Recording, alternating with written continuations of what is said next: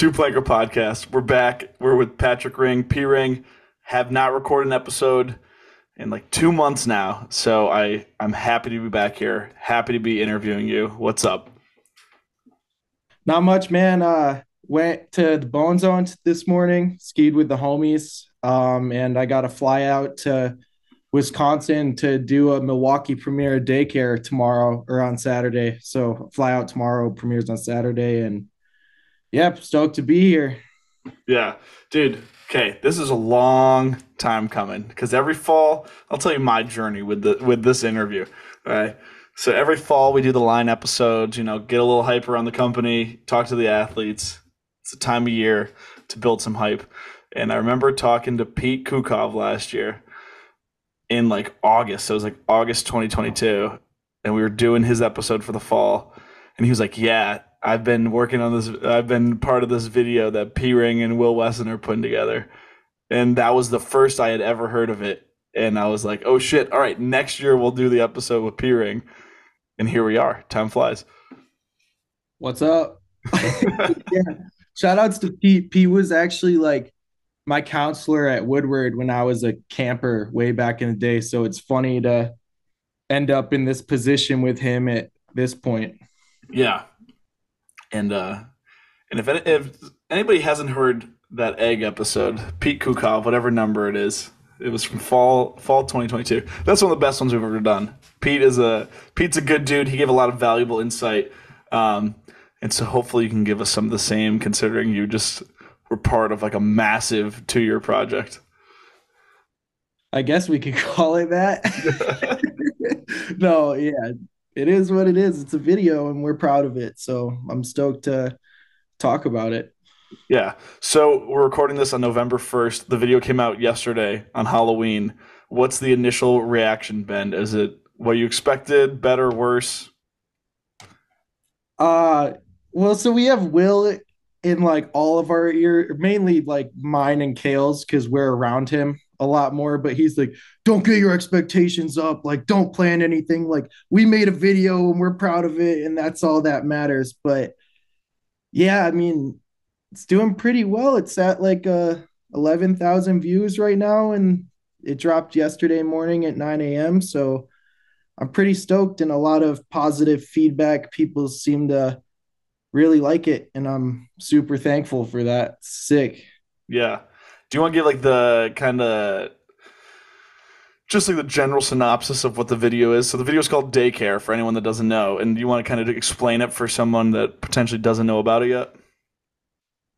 I could take my best shot at it. So Daycare, the name came about because Will is essentially like all of our daycare leader. He's like driving everybody, planning all the trips, and then he's also alongside me, like filming and editing.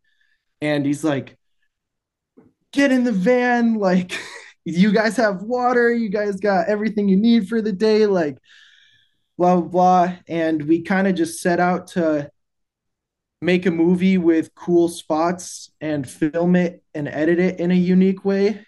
Um, and yeah, it's on YouTube. So if you're hearing about it for the first time here, you should probably stop and go watch it. Daycare. Yeah. Dude, it's so good.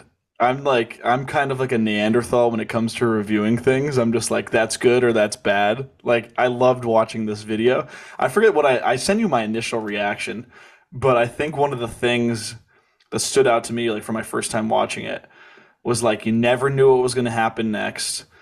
It was like everyone's following the trend of like shitty quality in their videos. So my initial reaction as well was like, oh, really happy to be watching skiing in 4K right now. It's funny. It's got a great cast of characters with a bunch of different styles. It's just good. It's a good video. Um, I mean, what were your thoughts on the final product? It's I feel weird asking that because when you stick with something for 2 years, you have such a different view of it. But when you finally saw the final product, what were your thoughts? Well, first I'm gonna respond to the Mm-hmm. the shitty quality video trend and stuff. Mm-hmm. And Look, quite honestly, it's been a dilemma in my head. So I first off, my favorite camera in the whole world, VX1000 Mark One fisheye. Skateboarding still uses it periodically, but that's like to me, 4:3 footage in standard definition is the best way to watch any action sports.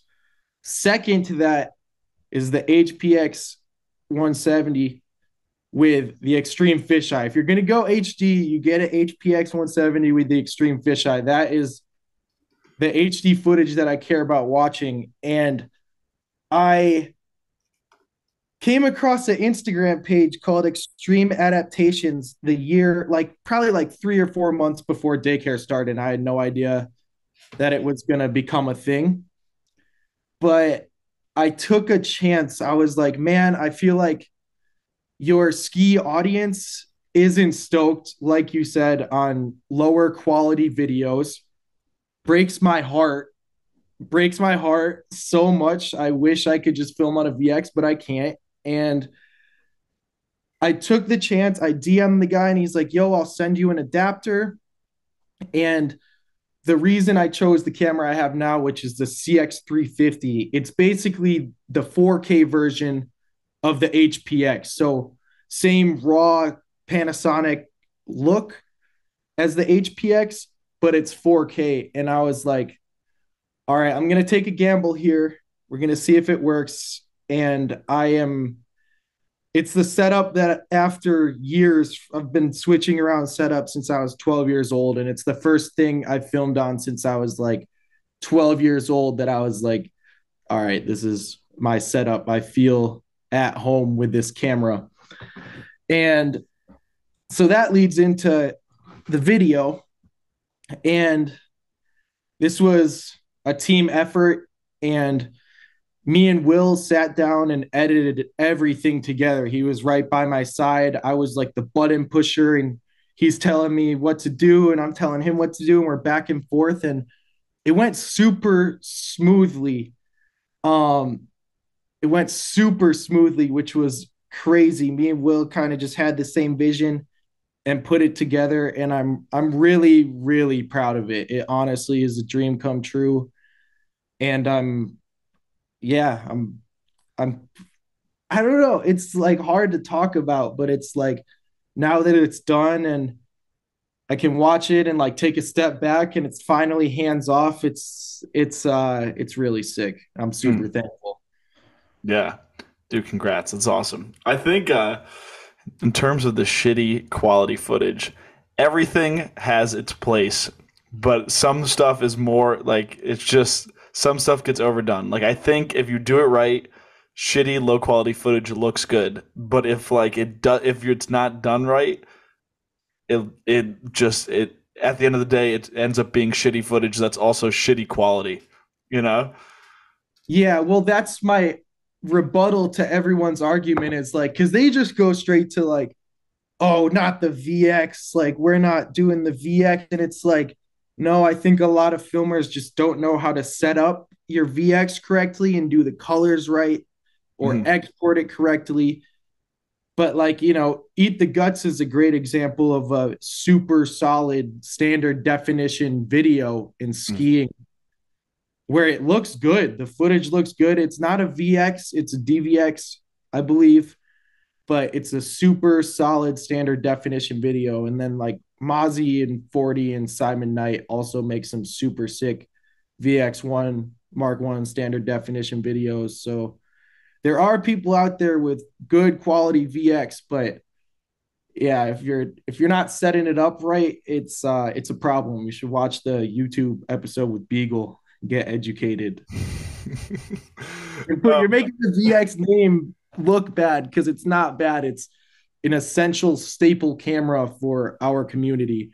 yeah. Whether skiers understand that or not, skateboarders definitely do. But yeah, that's my camera rant. Well, there's the great video essay by Jankum Magazine, and I think I'm trying to get the full title of it right now. The history of skateboarding's favorite camera. And if you're looking to nerd out on skating, like anything that Jankum posts is great, but that video in particular is extremely, extremely good. Yeah, I've seen it like 10 times. Yeah, dude, I watch Jacob's videos all the time. Um, so, anyways, actually, I'm glad I brought up Jankum Magazine because I wanted to bring up skateboarding. So, in the New Scholars interview, you mentioned that you wanted the video to have a skateboarding feel to it, and in that, you said like there's a lot of fucking hijinks and antics and funny stuff in skating videos. They don't take themselves so seriously, and they don't try to be artsy all the time. And yeah, I don't know if you want to speak on that or talk about how that plays in with the videos that you make, but I thought that was really interesting. I think everything has its place. Like, I didn't want to, I guess I sound a little bit like a hater, be like, no one cares about the artsy shit. But I was just trying to say that in terms of the video, we were like, all right, we're giving them like 95% skiing and like 3 to 4% funny stuff. And then 1% like stuff that's like, oh my God, it's a dog, or oh, it's this or that. And then like 1%, like, all right, there's some Super 8 or like city lights. But videos can kind of overdo it. But with the skateboarding thing, I grew up a skate filmer. I would go to the skate park and film my friends, and that's how I became a filmer.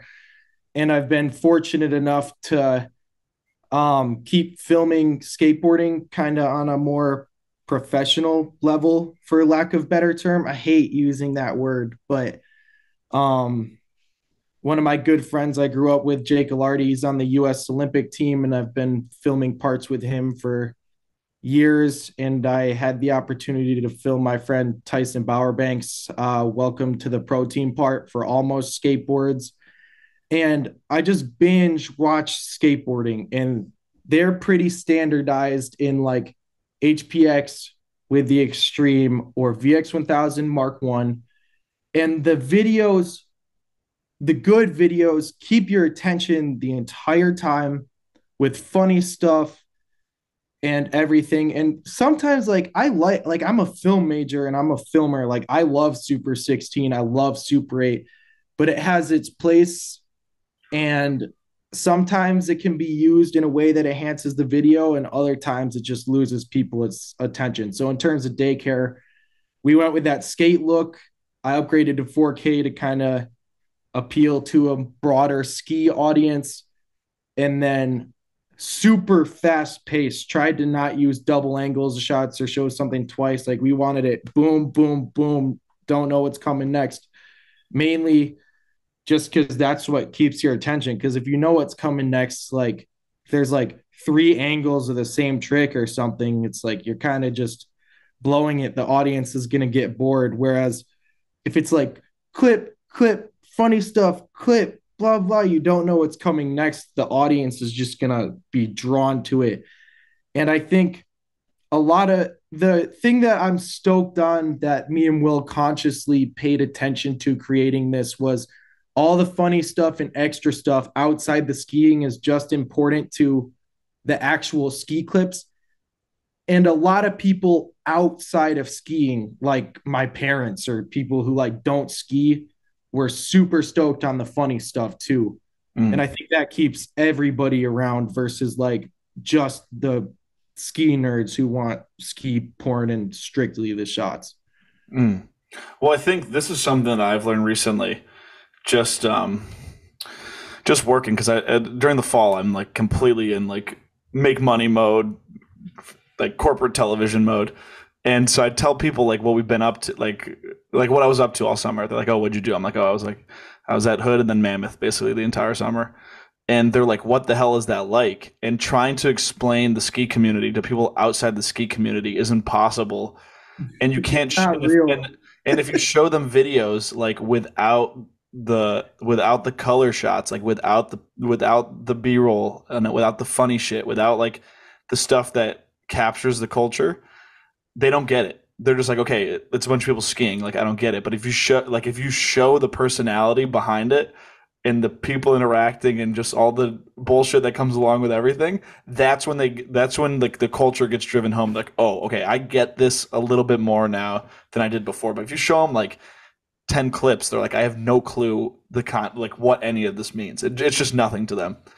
Yeah, well, that's why you look on Instagram and you see what's popping off, and it's the stuff that normal people can relate to. Like, Mhm. if the ski community is too small, like, you can be doing cool tricks or technical tricks, but unless it's like a mega flip or like the homie Adam Burden, this shot was genius in the Vex video. He walked up, the milk crates dropped in, and Yes. the Brighton challenge rail. That was sick. That was the everyone at the premiere was going nuts. But Mhm. obviously, that's gonna blow up. Like everyday people can relate to it. But yeah, like you did a cool trick on a street rail, and your friends in Salt Lake City are like, man, that was so sick. That was so sick. But like so and so sees it and they're just like, oh, whatever. But then you see like a million spins or a million flips or whatever, and your everyday person can relate to it more. And yeah, that's Instagram is just a good example of what your everyday person is looking for in skiing and not necessarily the ski community itself always. Mhm. Yeah, I don't know. I think.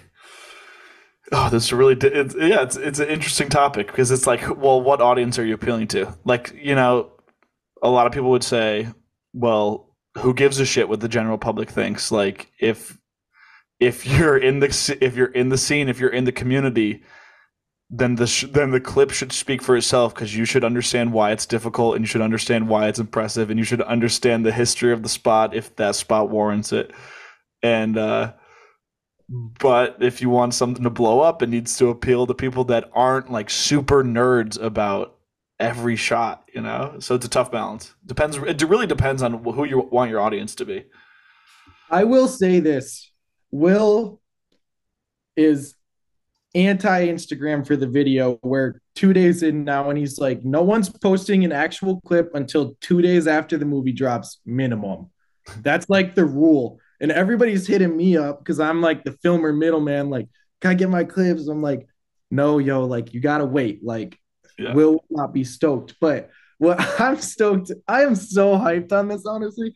We have posted like pretty much the worst shittiest quality iPhone pictures to Instagram, and it's like Daycare is live, and we are getting no likes, no love on Instagram, but everybody's got to go to YouTube to watch it. And so instead of it's somehow working, like where I was like at first like, oh man, we're not posting clips, is anybody gonna watch this video? It's doing pretty good on YouTube right now, and I'm like, this is awesome. Currently a day and a half after we dropped the video, we have the worst Instagram presence of a video that's dropped in a long time, but YouTube's doing great. And as a filmer who has always cared about filming, filmer and skier, who's cared about filming video parts and full length content for so long, it's finally like a breath of relief. Like,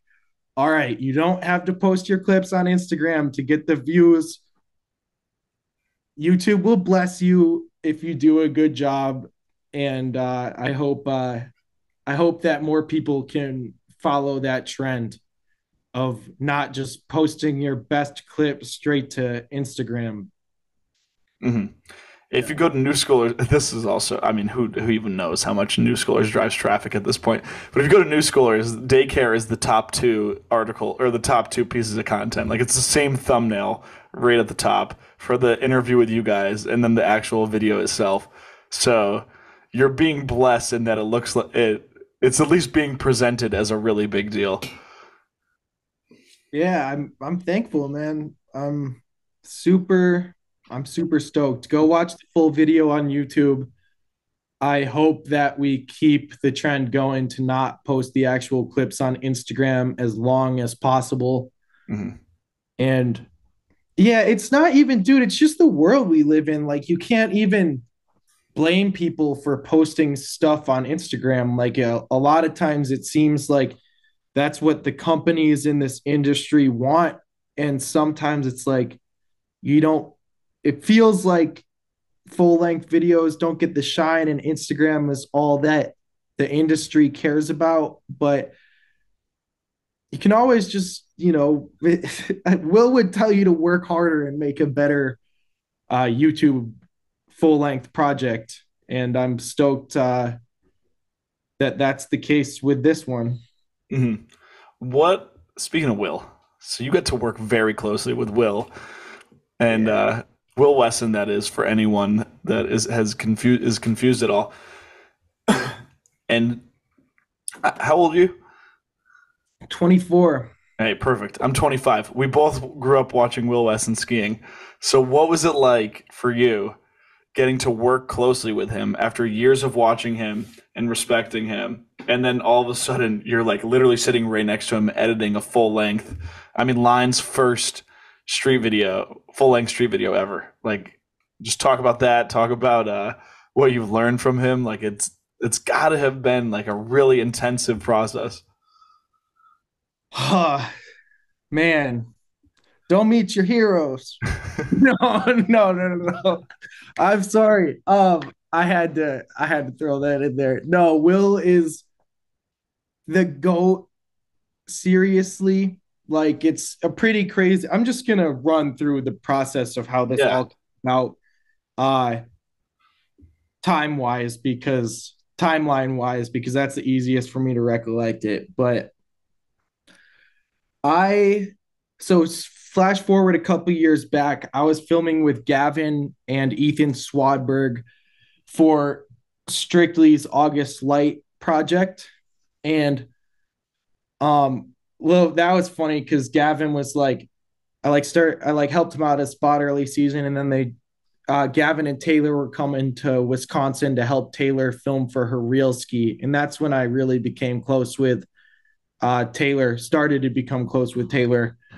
And yeah, Gavin was like, yeah, you could get like 4 shots for this movie. Like, you should aim to get like 4 shots. And I'm like, all right, word.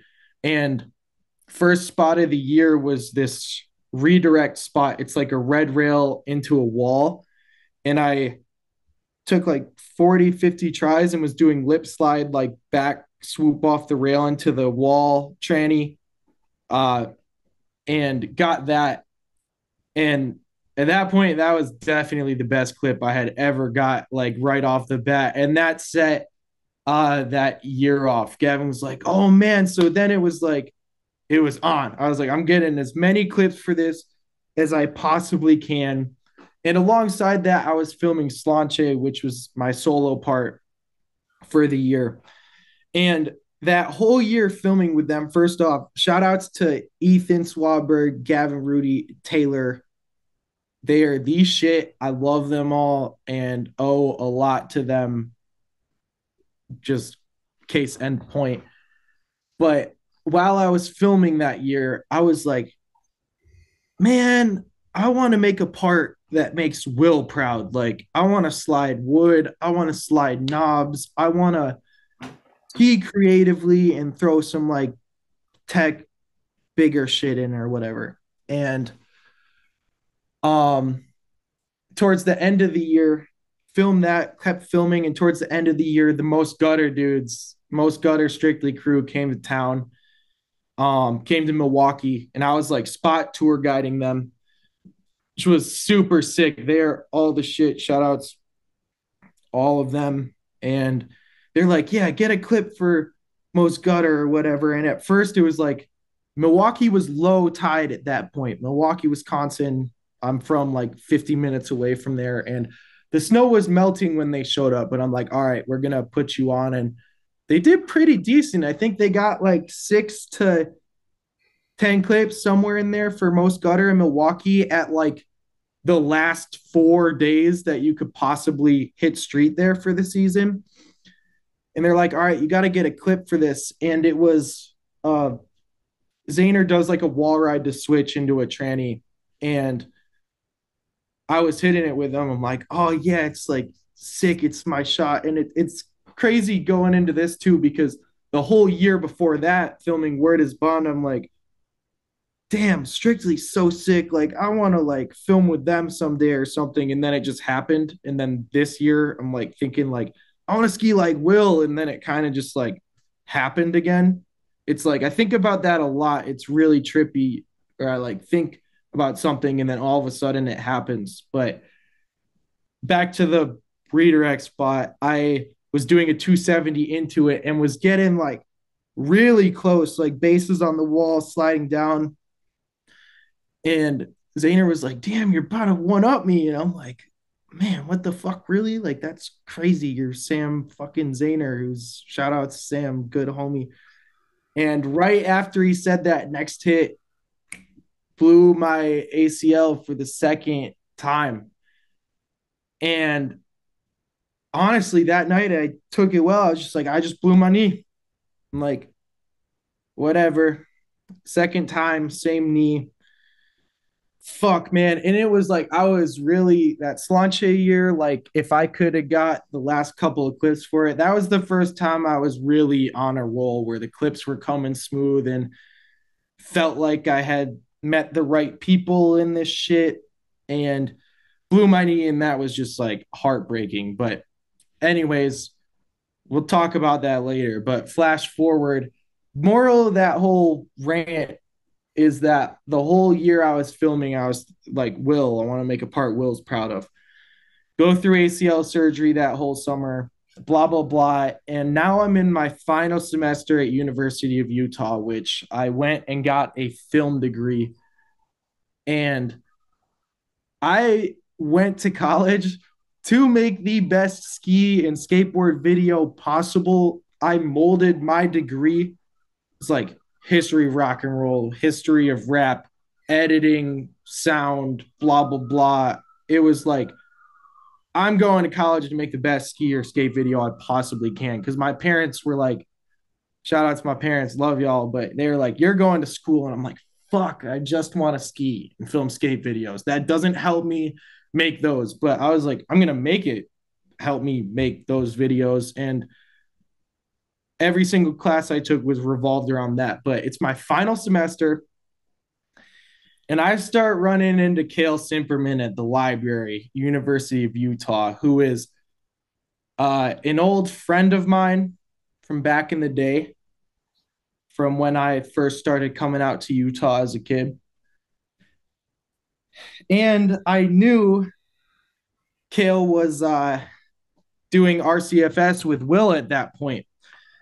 And I had met Will. I got a couple clips in a traveling circus episode like a couple of years prior to that. But, you know, I'm not at that point, I'm not just going to hit Will Wesson up like, let's film a movie, like blah, blah, blah. But I started running into Cale like every day. And in between classes, we were just hanging out at the library, which was also funny because, like, a side note, like, just randomly, Garrett Whaley was also going to school there, and he's like editing the child labor movie at the library. And so, like, University of Utah is just a bunch of skiers. If you want to be a skier, go to University of Utah in Salt Lake City. But yeah, basically, started running into Cale, and he's like, yeah, what's up with you? How have you been? And over the course of like the month, it was like, yeah, Cale's like, yeah, I've been filming street with Will a little bit. We went on like a couple trips, got a couple clips, nothing crazy,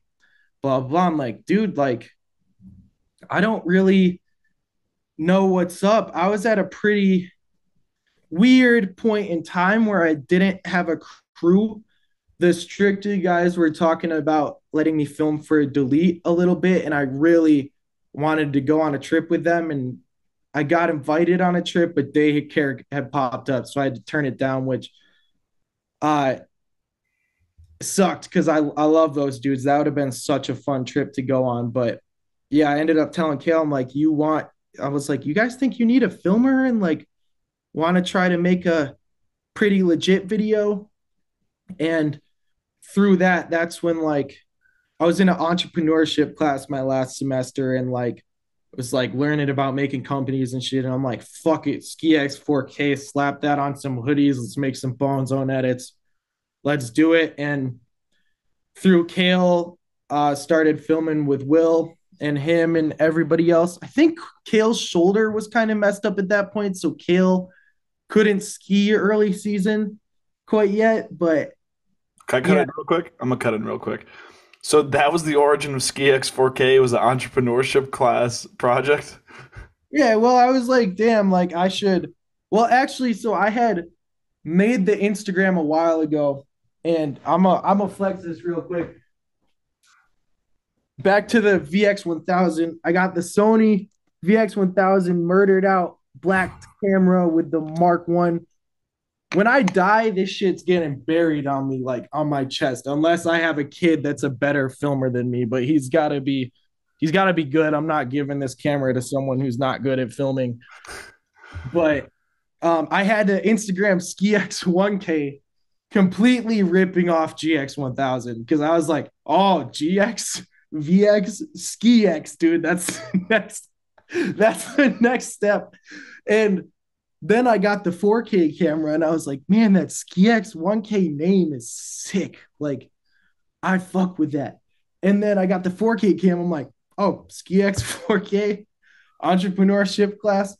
Boom. And I started filming some Bone Zone edits with Will, and then ended up becoming the filmer for the RCFS series, which is a cabin in southern Utah that is run by Wasatch Academy, and they let us film ski videos there. And Will had been doing it prior, but I came on board 2 seasons ago as like the filmer for that. And man, it was so sick. I just go to the RCFS cabin, and it's like a old cabin. Like you got it like wood stove. It's cold at night, so you need to heat the wood stove, and then bunk beds in the room. And I'm just like sleeping in the same video or same like room as Will.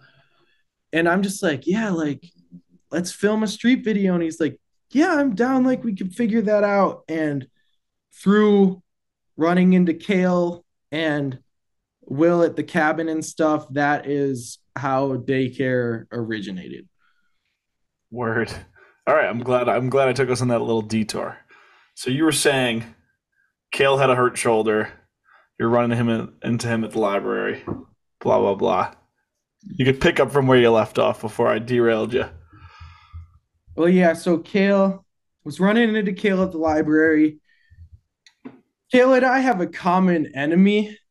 And, look at history when two people don't like someone or two countries don't like something, they come together to do great things. And yeah, that's another part of how Daycare originated.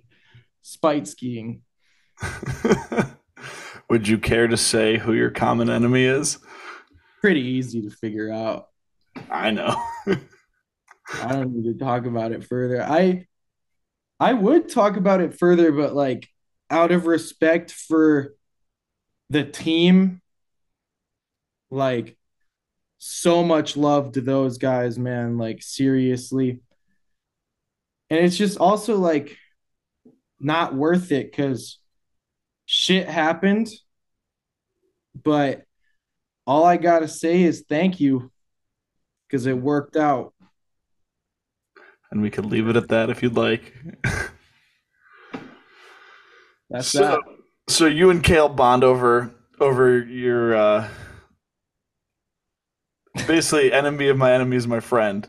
Is basically how you and Kale became friends. No, we were friends prior because I was sleeping in his basement a long time ago. Okay. And then he got excommunicated. And honestly, it's like a crazy road because he got excommunicated. And what I hear is the story, and I'm just like, oh, yeah, like, man, fuck that. Like, I was a loyal kid. I was super loyal and down as fuck for Vishnu. I got it tatted on me, and I love that shit, man. That was like so bittersweet because, like, it was some of the sickest times, but how it ended, it's rough because it's like, man, like it was so sick. It ended shitty, but that was like so essential for my development as like a human being and this video coming about and like kind of just growing up. Things aren't black and white. Like I played my part. I'm not innocent, but shit happens. And yeah, basically, I knew Kale from back in the day. He got cut out I was loyal to Vishnu, and I was like, oh yeah, like Kale, like that guy, like remember, and it's kind of funny. I remember running into Kale at the U campus. It might have been the library, I forget. And I was living with Luke Roberts at the time, and I was just like talking to Luke, and I'm like, man, yeah, Kale's a good dude, blah blah blah. Like, I really just don't want to end up like that though, like excommunicated. And flash forward a couple months, it's I'm in the same boat. Like, fuck, dude, no way. Like, that was so foreshadowing. But yeah, like I said, it was sick reuniting with him, because now it's like after 2 years of filming this video and everything, he gives me Kale is like the group therapist in Daycare, because when you're filming street, any crew, there's arguments, there's shit happening. And Kale was always like my voice of reason, where it was like, what's going on, blah, blah, blah. Cause yeah, and he's given me so much solid advice and helped me out so much. And honestly, I'm so fucking proud of him, because the big thing running into him at the library was the homies at Vishnu. We're gonna cut that part out, but the homies that no, fuck it.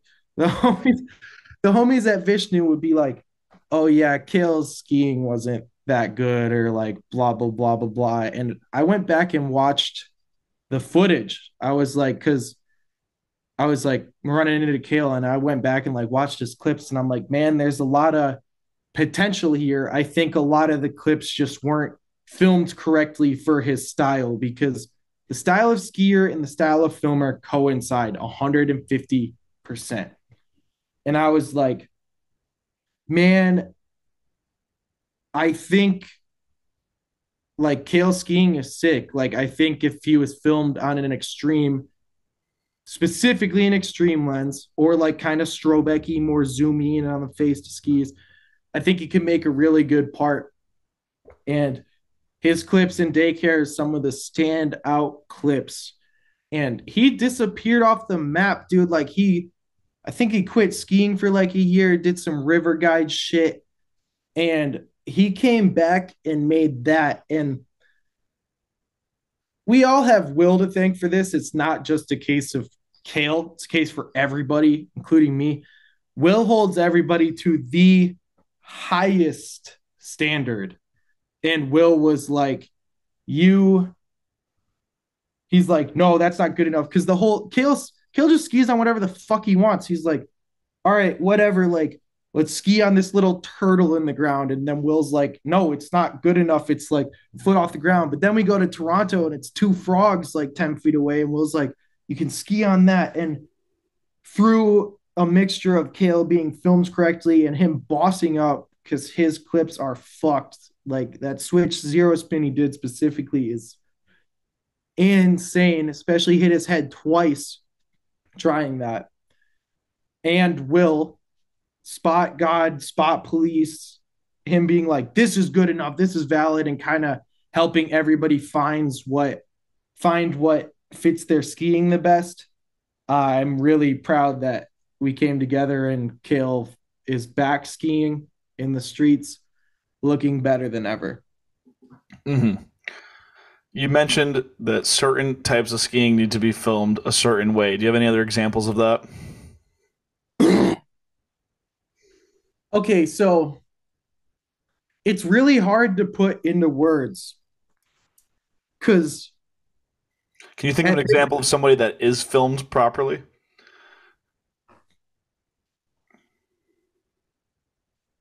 I mean, it's not properly, it's just like Mango and Brady, they're a team, and they are a good team, a top-notch elite fucking team.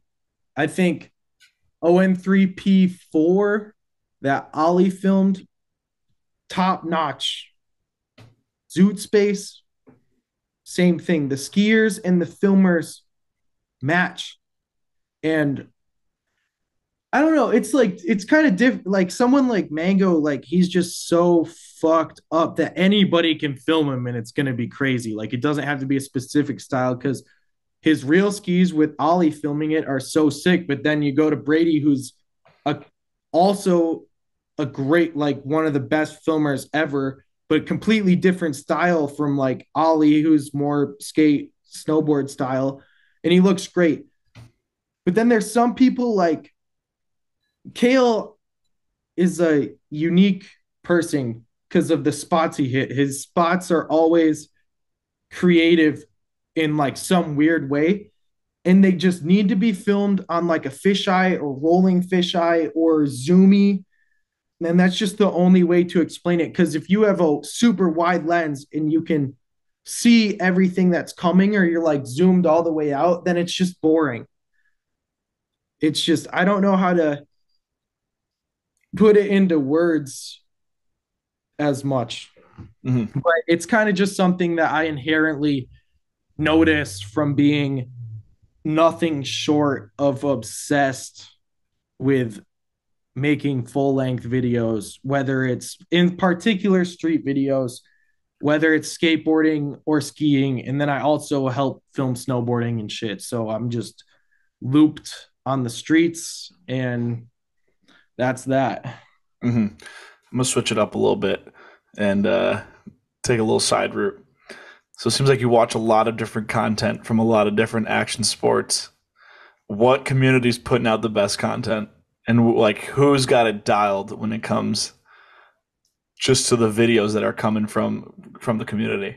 Because I've been spending more time in California. I've been more exposed to like the surf video scene and just that whole content farm. I've been watching a lot more skating lately.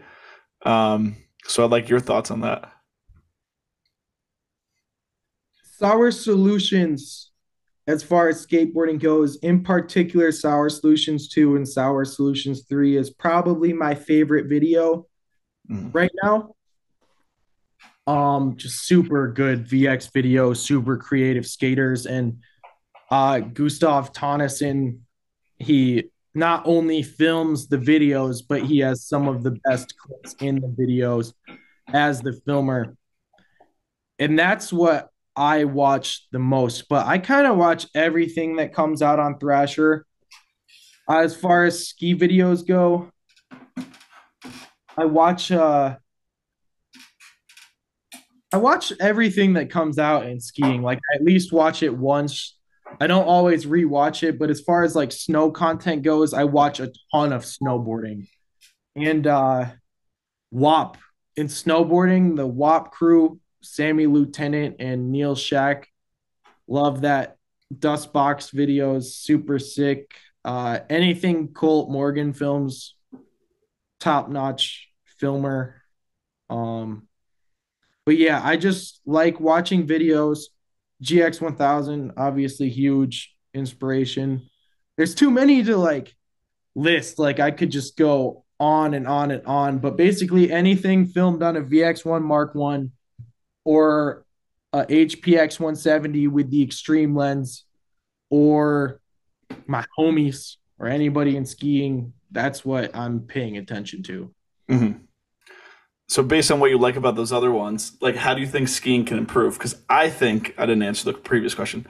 I think skiing's got one of the worst content communities. I still love it, but if you look at something like if you look at the skateboarding community and you look at how much people care, not only are the videos just there's just better quality videos, more entertaining videos, but the culture around skating too, like we were talking about the Jankum Magazine YouTube channel, those people care about the heart of skating more than anyone cares about the heart of skiing. They will tell the history of skating in a way that like skiing hasn't even begun to scratch the surface of storytelling. And that's I mean obviously I'm a behind the scenes guy. I like stories, I like profiles, I like biographies, and like skating just cares way more about all that stuff. So I want to see like what you think we could learn from all those different communities. Yeah, it's a frustrating topic because, like I said, I grew up a skate filmer. Hmm. I grew up in my head like I am a skier and a skate filmer. And that's how I think about my life and everything. And so I am frustrated with skiing, and it's just never gonna be skateboarding. Like the socioeconomic shit in skiing and stuff, like the economics behind skiing, like in the fact that skateboarding like has the culture, like if you are doing tricks in the skate park, they don't count. Like you have to go to the streets and do the trick, and you have to film video parts and blah blah blah blah blah.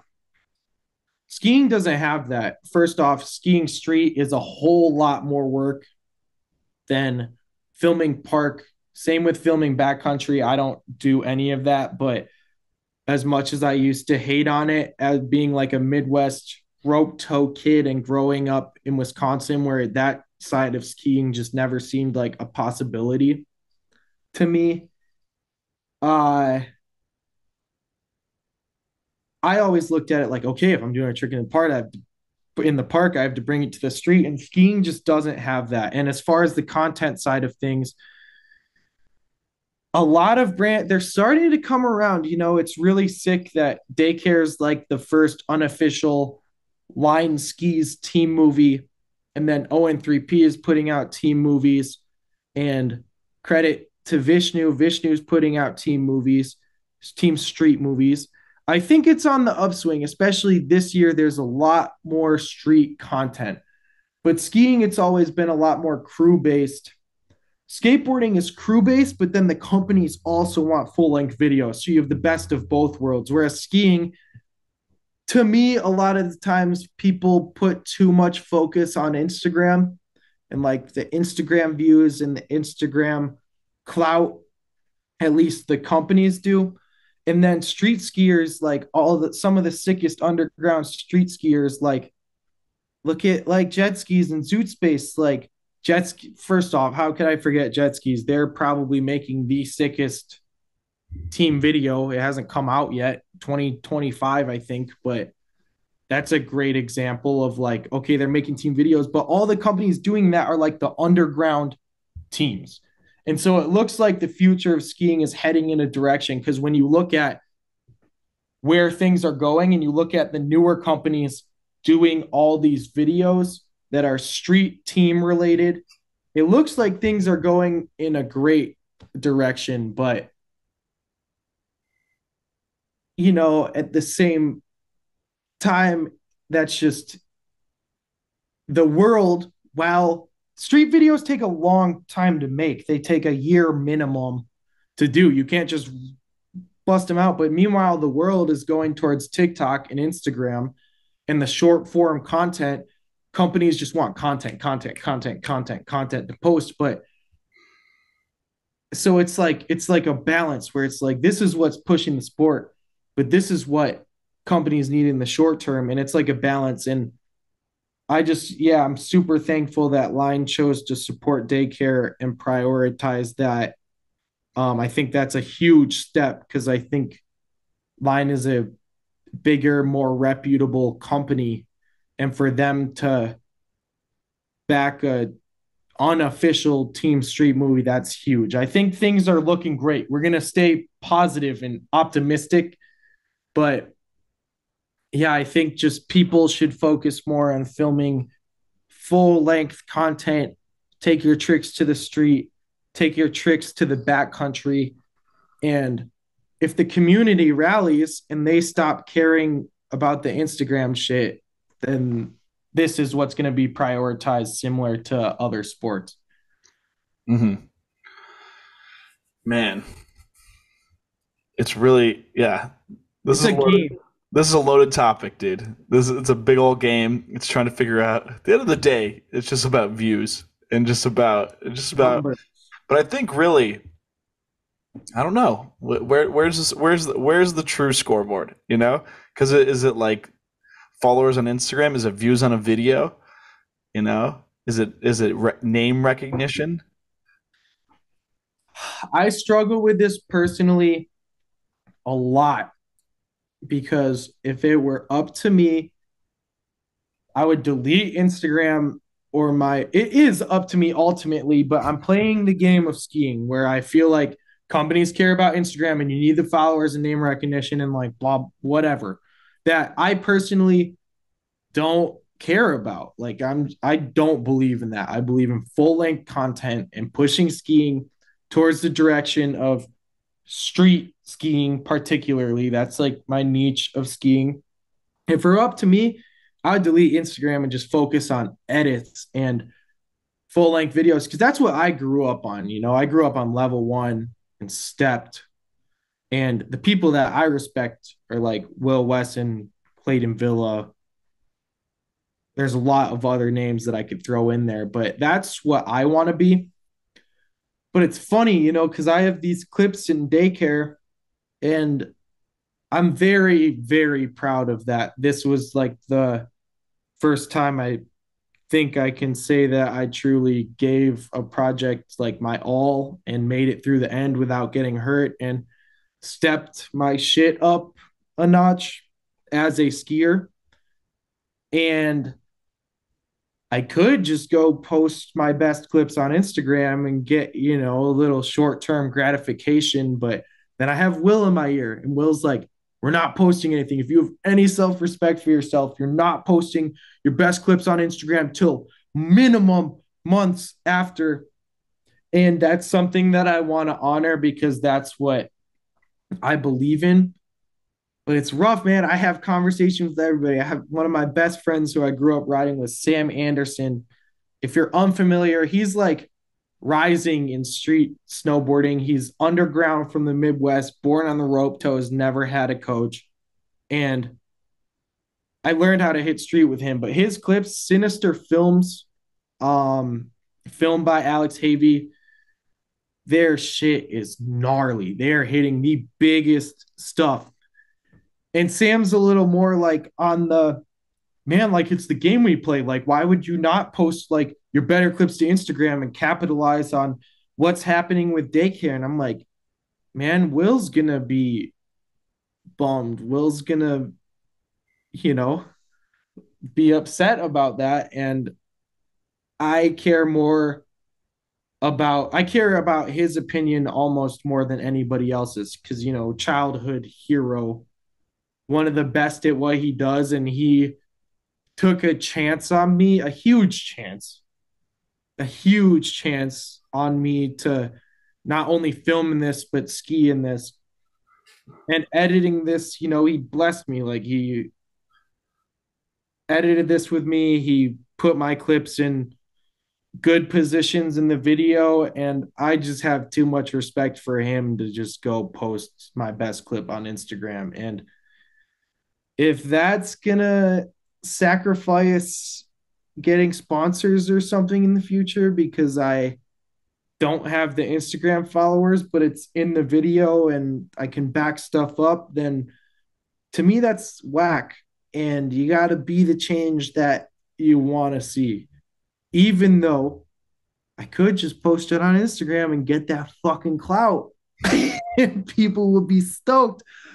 I'm not going to do it. I will keep posting my shitty iPhone clips and do what I got to do. Cause I care about the street video, man. The street video or the POW video or the full length video in skiing should be the holy grail of the community.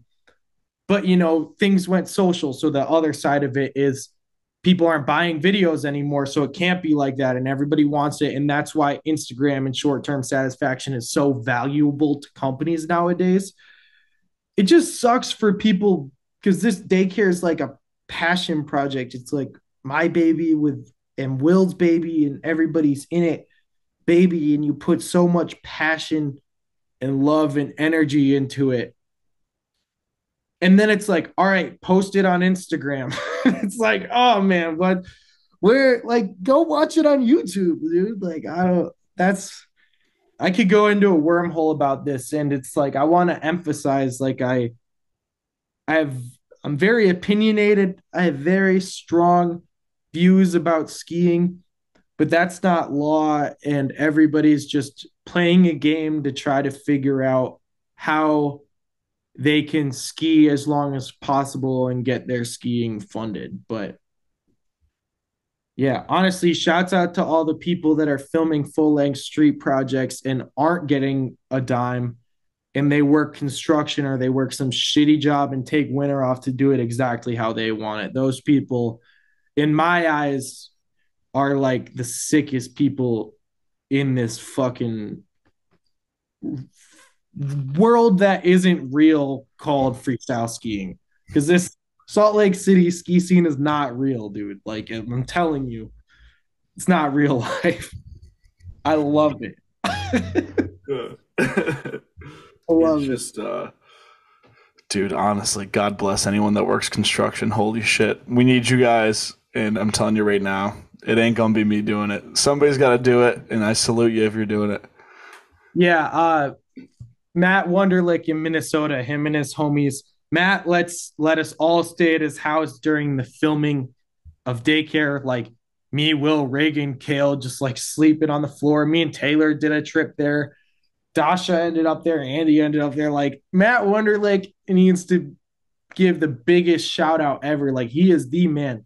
He makes the roads in Minnesota, dude. Like he is in the off season.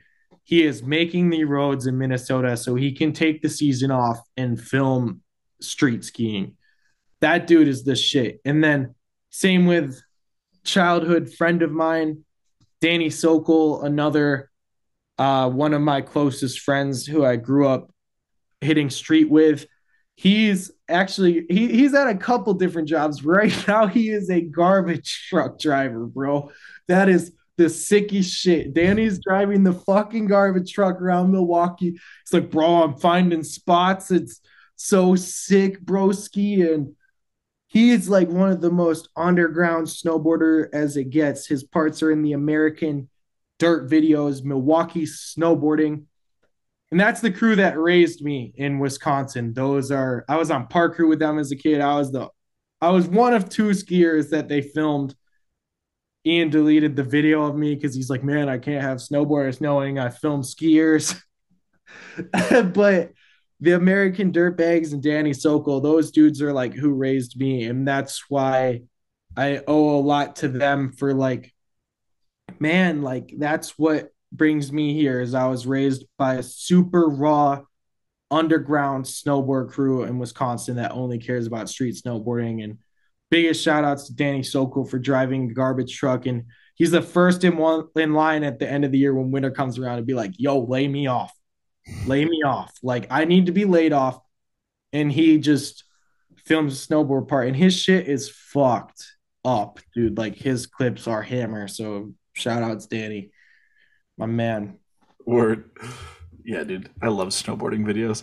I never understood that for a long time when I would have people on the show and they'd be like, I actually watch a lot more snowboarding than I do skiing, but I'm starting to get it. But to be fair, this fall there's been some hammers, and I don't know. I've talked about on the show recently. I've agree with you. I think skiing's in a great place. That's getting better.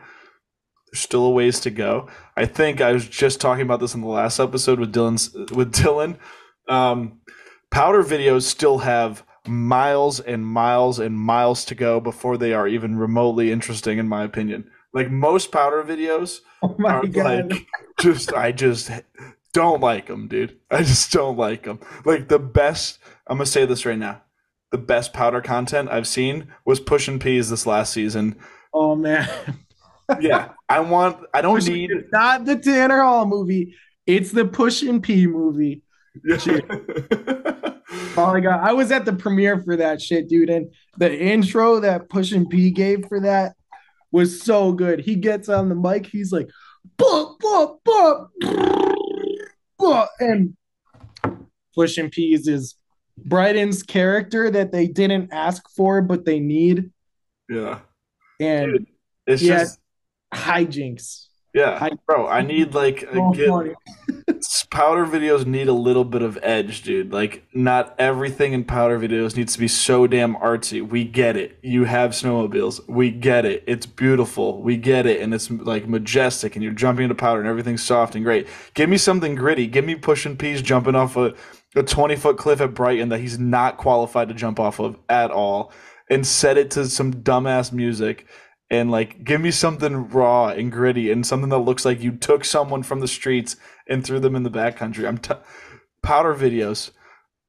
Unless I mean, Look, I I'm completely open to being wrong. I'm completely open to being wrong, but that's where I stand right now.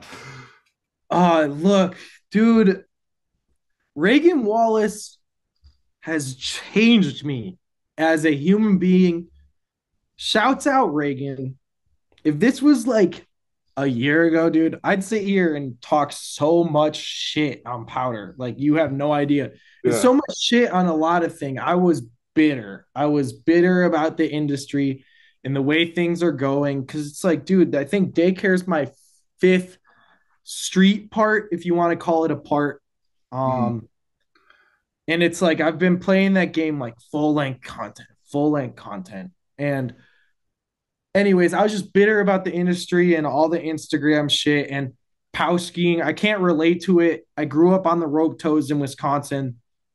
No coach, just me and local snowboard crew that is like some of the biggest haters. God love them. I think haters are funny. I like people who talk shit personally, but hanging out with Reagan, a little backstory at first, I'm like, Reagan pops up on Tell a Friend Tour the first year, and Will's telling me like he's gonna film Street, and I'm like, oh man, like Reagan and I are polar opposite human beings. Like he fucks with Instagram. I could give a shit. Even though I play into it, I've been trying to care more about my Instagram recently, posting shit. But at first, I'm like, oh, we got a little Instagram skier in the house. Like, what?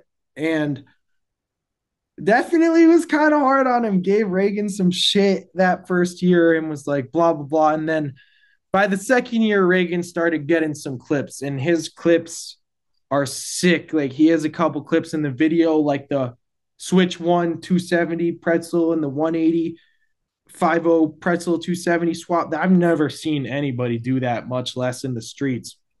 And then he's also hitting some pretty buck shit, like the gap through the tree to the down flat.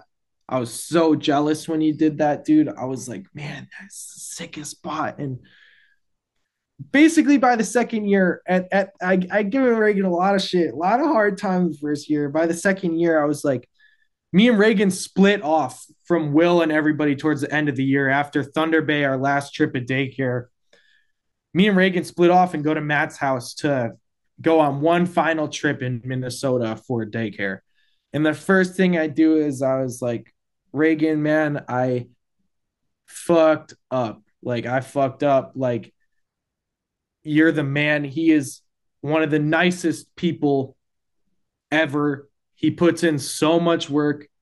And I just told him, like, man, I fucked up. I was giving you a hard time. Like, I appreciate everything you've done for this video. It's not happening without you. Like, we're having a positive environment for the rest of the trip because it was not always the most positive environment filming Daycare with, like I said, all the passions and everything. It's people butt heads about what's right to make the video as good as possible. And that's pretty typical with hitting street. I think a lot of arguments, especially when you're on the road and with everybody, and everybody cares so much about what you're doing. But moral of the story, Reagan also doesn't have like a hating bone in his body. Like he doesn't hate on shit. And he would just call me out. I'd be talking shit about something. And he's like, why do you think like that? And he's like, gives me a whole new perspective. Cause I'm like, we just went to Norway together. And I'm like, what's up with this Instagram shit, bro? Like, blah, blah, blah. And he's just like, it's not cut and dry. The world's not black and white. Like, I'm just trying to find a way to ski as long as possible. I'm like, oh, word. Like what? Like everything that I think isn't law? That's crazy. No, Dude, I'm kidding. But being a hater's fun until you meet like the most reasonable non-hater ever, and you're like, damn, it's so peaceful being around someone that doesn't hate. It's just so much more mellow. But it's so yeah, much but funnier being around a hater. moral of this story, it's like pow skiing, like or Instagram skiers, or Yeah. anything that's not how I look at things. That's what makes the full length video so dope. It's like you have to have the shit that you disagree with to make this dope. But then I'm sure there's people on like this side that are like, oh, that's fucking whack, or like blah blah Mhm. blah. And it's just everybody has their opinion, everybody has their viewpoint on things. And yeah, I could sit here and talk shit on pow skiing, but the truth is there's some really dope shit in pow skiing too. Just Mhm. like there's some really whack shit in street skiing, Mhm. or there's some pretty dope shit on Instagram. I don't know if I'd personally go that far, but there's cool shit on Instagram, there's whack shit, there's good and bad in every aspects of life. And we could sit here and be jaded and be like blah blah blah, like this sucks, or we could be like, all right, this is the world we live in. How do we get to where we want to go in that aspect or realm that we wish to be in? Mhm. Yeah, bro.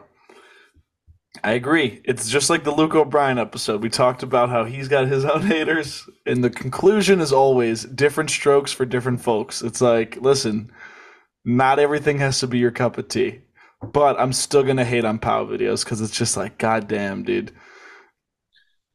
Yeah, still gonna do it. Still gonna do it.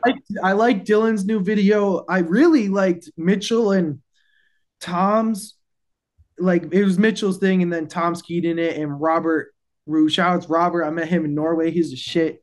Mm. Ski with him a couple days, but they like took a big tube to the backcountry, and I'm like, now I can relate to it all of a sudden. I'm like, Yeah.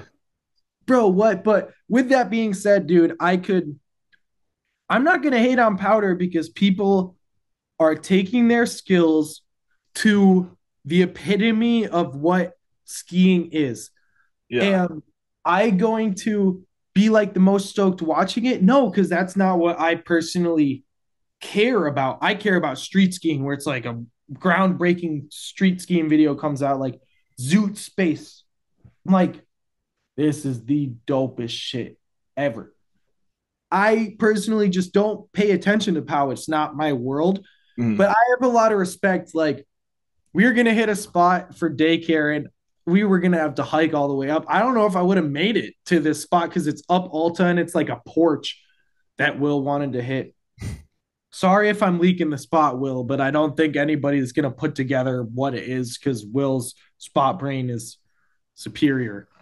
But I don't know if I was going to make it. And we got saved by the bell because I was complaining the whole way there, like, man, how am I going to skin up this? Like, blah, blah. Snowmobiler drives by that nose Kale and he snowmobiles us up to the top. But I wouldn't have made it. And that gave me like the respect where it's like, all right, man, like this is a light hike for someone trying to ski backcountry, and things can be done cool. You can, I think back to a lot of stuff Will's done, like skiing trees in Japan, like grinding trees and stuff. And, Mitchell's rail tail video, that's super sick. And some of the stuff Parker White and Chris Logan and everybody's done, like Jonah Williams crushes in the POW, Swaz crushes in the POW, and it can be done sick. And I might not relate to it, but in my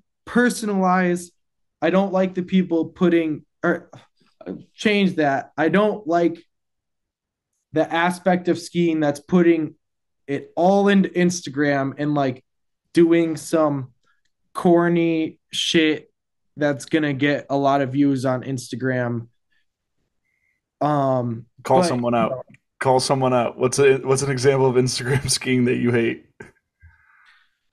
dude, bro, come on, you're putting me on the spot. Yeah, fuck it.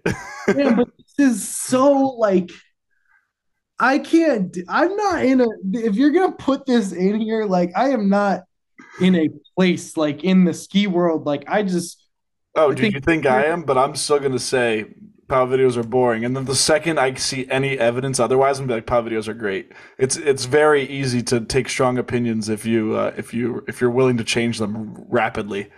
Yeah, but I'll talk. I'll say something, but like, fuck, dude, I don't know, man. Shit, we you're really putting me on the spot here, but he's also just playing the game. But it's a double-edged sword because he's filmed one of the best street parts of all time, and it's can not only one but like multiple legend.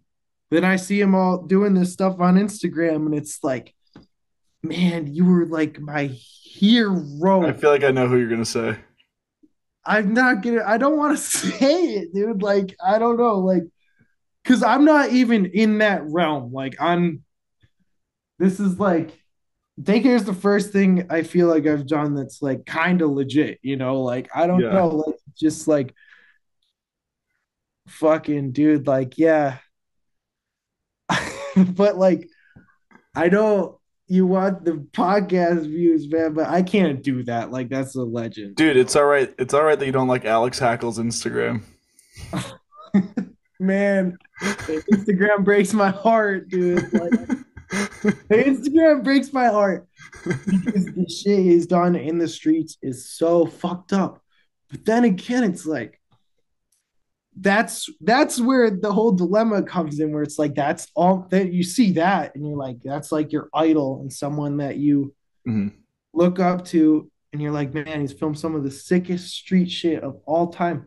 And now you're doing that. It's like, is that all the companies care about? Is that like really how you get to that point this day and age? Like, I don't know, man. Like, I feel bad for calling him out. It's like someone like an absolute legend. But It's all yeah, right.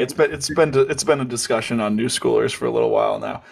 yeah, It's tough, dude, because at a certain point, if you have the opportunity to get a bag like that and like literally support your life through skiing in a means posting stuff that the community doesn't always love, I don't know. I think there's an argument that is completely justified, and then there's also an argument that you shouldn't even go there. But it's really just up to, it's just there's no it's not black or white. It's not a right or wrong answer.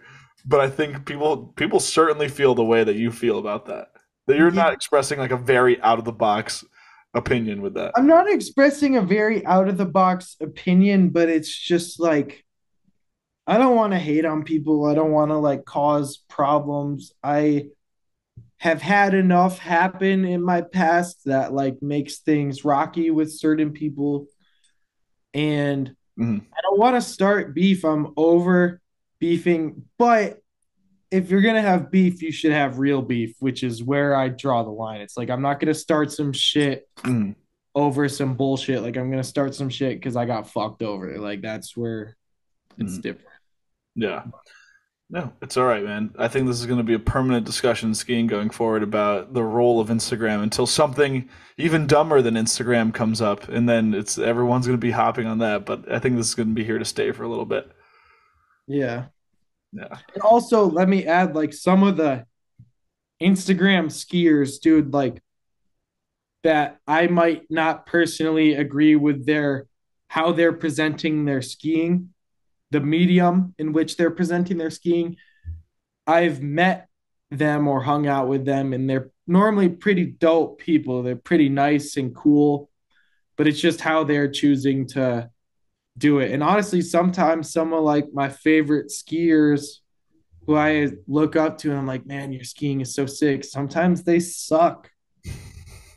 Like it goes both ways. Like, man, yeah, your skiing is sick and it's presented right, it's filmed right, and your spot selection, trick selection, everything is great. And then you're around them and you're like, man, you suck. But we're not naming names. We're not going into this. It's just to say, like, yeah, not everything's so black and white. Yeah. There's some gray. Um, I'd like to do some viewer questions if you'd like to do those, unless you feel like the daycare story hasn't been told. But I feel like we're gonna uncover some more with these. I think I do want to talk about some specific spots and like kind of talk about the journey of daycare because we talked about how we got there, but we haven't talked about the actual filming of it. Yeah, and that's good because there's a lot of people who are asking about general questions, but about the spots. So I like to hear about that. Word. Yeah, I'm down with that. Mhm. I mean, you could take it first, and I'll knock out the stuff that people were asking as you talk about it, because I want to hear how you've understood it and processed it in your mind, and like how you look back on the story of how this all came together and how it evolved. Well, we can run it. Let's run it after the. Let's All run right, it. yeah. So I'll give you a prompt, and then maybe you could take it from here. Yeah. All right. So Sloppy Joe, what clip had the longest battle? Yours truly, right here. The three swap on the wood quad kink, my opener.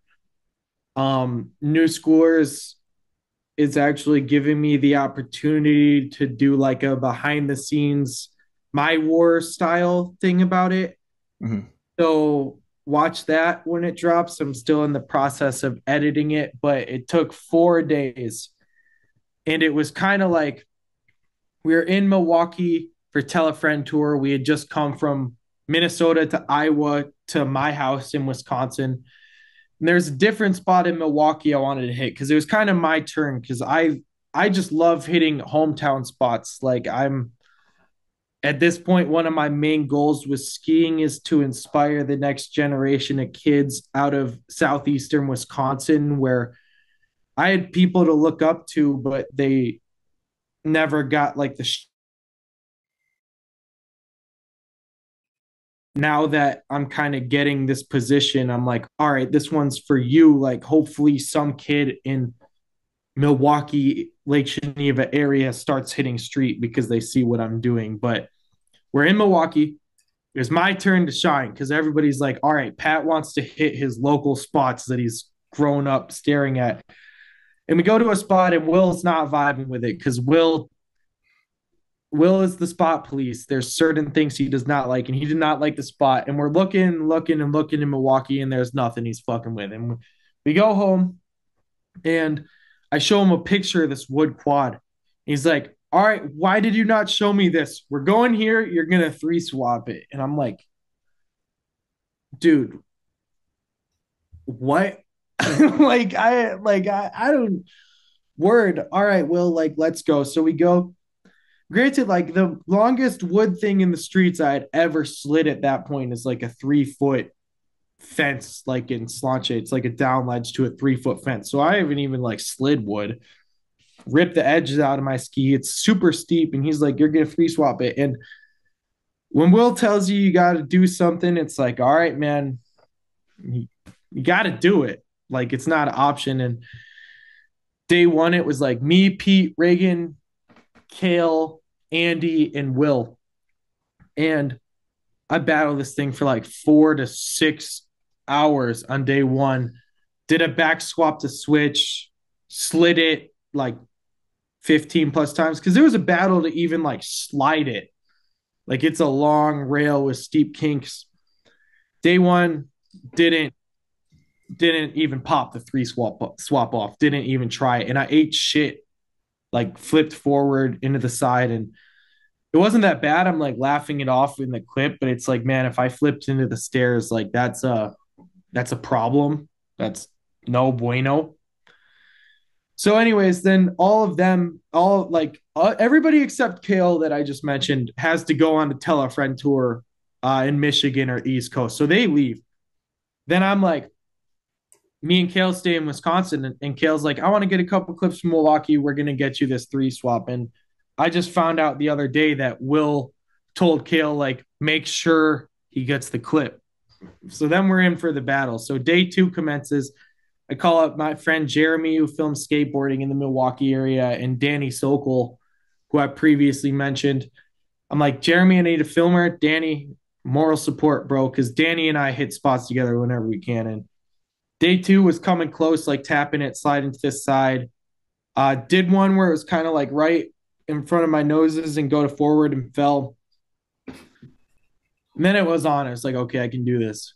Day three, we go to do day three, and Jeremy was like, I can only film at 2:30. So we pull up at 2:30, and a local snowboard crew, who's not the dirtbags, had poached the spot, changed my drop in and lip around, and there's huge chunks out of the rail where like I couldn't even slide it with edgeless skis with the chunks. And then I had a meltdown because like I fucking lost it, dude. Like I lost it. Like lost it. Called Danny. Danny pulls up. He is a grinder. He buffs out the chunks in the rail. We're like, all right, we're coming back tomorrow. We're not poaching it. And at this point, Milwaukee's storms don't last that long. When it snows in Milwaukee, it doesn't stick around normally for like more than a week. Now it's like bare bones, like drop in amount of snow and the landing, no snow like anywhere else for day 3 because we pull up the day after the snowboard poached it. Then it's really on. Like I popped the 3 swap off probably like 7 to 10 times. Like in each day, it was like a minimum 4-hour battle. It was like minimum on the light side of things. And third day, 3 swap tap, come off, 3 swap, blah, blah, back up to forward. I back up to forwarded it or back up to switch like every day. And I do one where it's like down, flat, 3 swap perfectly underfoot. And I just spaced. I didn't know whether to like take it to forward or switch. And I just landed sideways after like 3 swapping it perfect. Heartbreaking. That's when I really lost it. And it started snowing in Utah, and Kale was like, it started snowing in Utah a bunch. The snow melted in Milwaukee. Like I'll go into this in a second, but there was a, if I was gonna hit it for a 4th day, it was gonna be like bare bones because it was already bare bones. Kale flies home. I was like, I need to clear my head, go to yoga. I'm like, I'm going to yoga for the first and only time in my life. And the yoga instructor was cute. So I started kicking it with her, went on a couple dates after the snow melted. I went on a date with her in Milwaukee, which is like 50 minutes from my house. So close, but far enough where we're on this date. And all I can think about is like one thing on my mind. Is there enough snow at this quad kink to try this 3 swap again? So after our date, I just like drive, and it's under a bridge in Milwaukee, like kind of sketchy area. Like don't take a girl under a bridge on a date, but I just didn't. I like was like, we need to take a detour, and like pulled up to see if there's enough snow there to hit this rail, because that's all I could think about. And there wasn't. It was like I could maybe take snow from across the street. But at that point I was like off it. Didn't get a second date. Didn't get it. But what really matters is Milwaukee gets a freak snowstorm like a week later. Milwaukee gets a storm. Like it's on. And I was throughout the process of filming this, like I was the filmer. And so when I would go on trips and stuff, I would have to take a bit of a back seat with the amount that I would want to ski. And then when I wasn't on daycare trips, I would go on trips with my snowboard homies to like get my clips for the video. So I was helping film this snowboard crew, Sam Anderson's crew, Sinister and Havy. I went on a trip with them. They pulled up to Milwaukee for the day from Madison, and I helped them at like classic DFD. It's the 50th and state DFD. Oski did like a lip front 3 swap on it this year in the 0-3P video, but they get their clips on that. Then Havy's like, yo, Pat, let's go light up this quad kink. And I'm like, let's go. It's time to get this in. Lit it up, and Havy's just like my guy, dude. Like, I don't know. It's just there were so many signs on that day leading up to it and stuff. And then that night, I believe it's like the 48th try on the 4th day, which was at night because we lit it up. I laced it, and it was like, I remember getting on the rail and it was like, oh, I'm falling off the outside. And then I don't really like remember anything. And then all of a sudden I'm like riding away switch into like the grass. And it's like I just freaked out. Like 4 days of triumph. I was like, I couldn't, I had to ask Havy if I like did it. I'm like, did I do it? Like, am I tripping? And yeah, so the blind three up on the wood four kink, that was or wood quad kink 4 day battle. That was the biggest battle for the daycare video. Hell yeah. That's a great story, dude. I like that. Yeah, Um, sorry for there's a lot going. My mind's all over. There's a lot that's going on. I gotta tell everything. Well, fuck it. no, you're good. You're good. Uh, yeah, Luke O'Brien actually specifically asked about that spot and the story behind it, so you covered that. Um, Shout outs, dude. Their video was sick. Shout outs, Cammy Will for lighting himself on fire. Me and Kale went to the premiere for that, and Camden set himself on fire at the premiere, dude. Like after the video, and it was hijinks, dude. That was sick. But yeah, Luke, I ran into him at parties and stuff in college and stuff, and he does some fucked up shit. He's a super nice kid. So shout outs, Luke. yeah. Yeah, shout out to Luke. Met him at Mammoth. We ran an episode together. Young Sizzla and Sanzuri. They these guys are asking about Kukov dropping off the roof of the church. Give the backstory behind that one if you can. Oh shit. Well, which there's two of them. Like, are we talking like A huge one. the huge one? I believe so, yeah. That's gonna have to be someone else. That is one of three spots that I was not at. And I was honestly pretty fucking pissed about that. So first, like I'm on a at this point, me and Taylor went out to Minnesota, just me and Taylor, link up with Matt Wonderlick to film her some clips for the video. So me and her go to Minnesota, are getting her clips, and then Kale, Reagan, Will, and Pete end up starting making their way across the country like a couple, probably like 5 days after us. And they end up in Sioux Falls, which is like you drive through Sioux Falls on the way to Minneapolis. So like, me and Taylor had already scoped Sioux Falls. She's like, let's just go to Minneapolis. We can stay with Matt and get this done. So me and her are there. And it's the day before I'm supposed to go back to Sioux Falls because I'm in Minneapolis. I get the call like, we're going to Sioux Falls. Will's like, you have to turn around. And I was like, bro, just come to Minnesota. What do you mean? Like, I don't want to backtrack to Sioux Falls. And when Will calls you, you listen. So Will's like, no, you're coming to Sioux Falls. I'm like, fuck, this sucks. I don't want to backtrack to Sioux Falls. But I Taylor gets like her last clip on the trip. I hit a ledge to wire, which I was super stoked on. And when it came to editing the video, Will's like, no, that's not going in. Everybody's getting a clip cut. That's your clip that's getting cut. I'm like, man. So I get this ledge to wire, and I'm like super jazzed because it's like the biggest spot I had hit since I got my second knee surgery, biggest drop wise.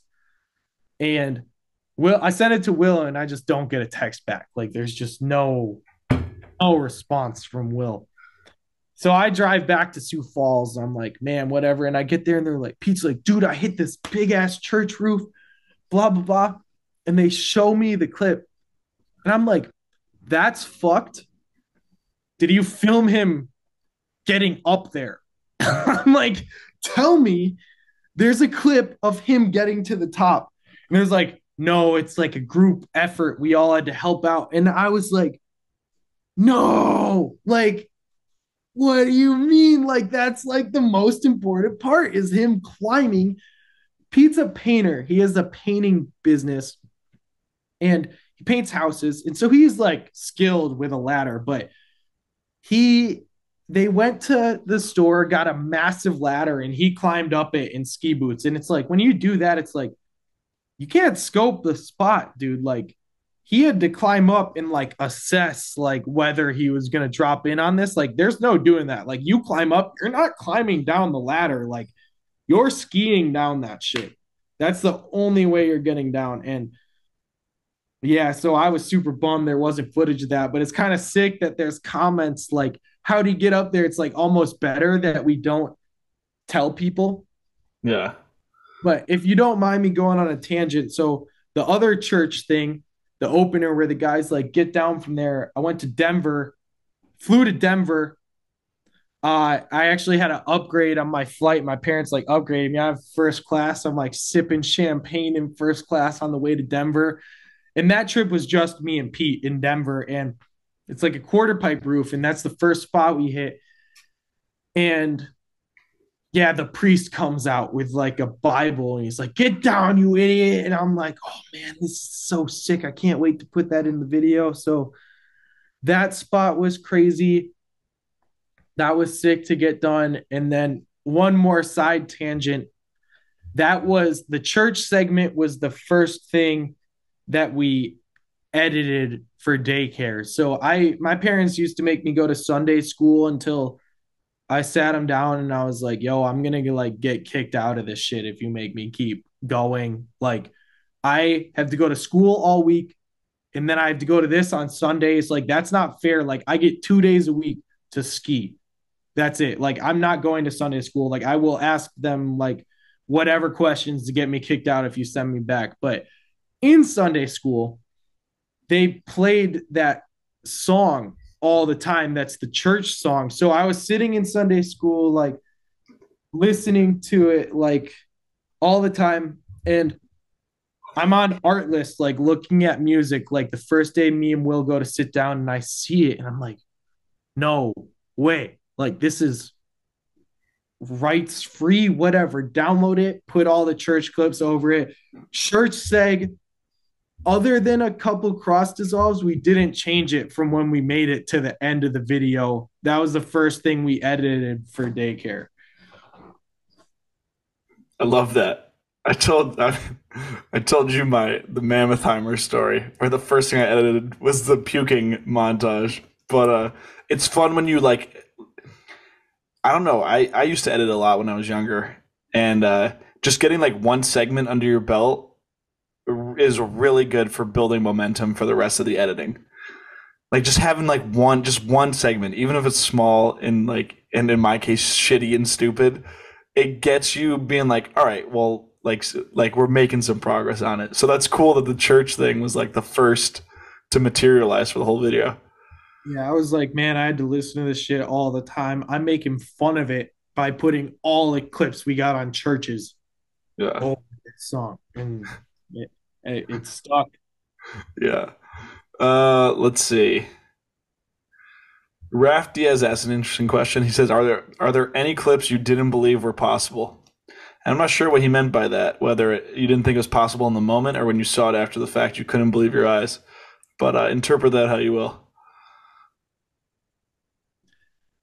Dude, honestly, no, because Will wouldn't let us even try something that wasn't going to work. Like, Will's had so much years in the streets and knowledge, and he doesn't want to waste time. He wants to get clips, and he will tell you, like, no, we're not doing this if he thinks it isn't going to work out. Like, that's just how it is. Like, Will speaks, you listen.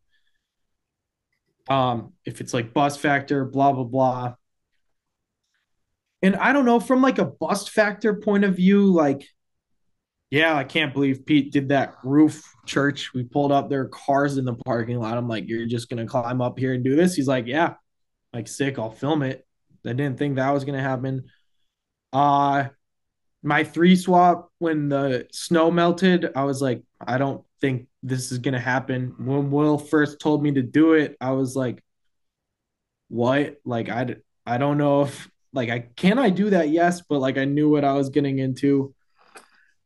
I don't know, because a lot of it is like I have a lot of trust in the people I'm filming too. Like if someone says they're gonna do something, I'm like, let's get it. Like we're doing that. And so for me, it's like more like from a skiing side of things, like the 50-50 to Ollie suicide I did. That was when I nutted the front of the rail. I was like, I wanted to quit, but honestly, Benny was there and I wasn't gonna back down with Benny around. Benny was giving me some shit, giving me a hard time. Shout out to Benny for making me better. But yeah, it's like it's just I look at it like when I'm filming, I'm like, I never doubt the person. If somebody says they want to do something, they're gonna do it. I'm like, all right, let's get it. Unless it's like you're not getting speed for this, or like that's never gonna happen from bus factor, like blah blah blah. But personally, as a skier, it's like when you're trying something, it's like, man, like fuck, should I quit? Should I keep doing this? Is this possible?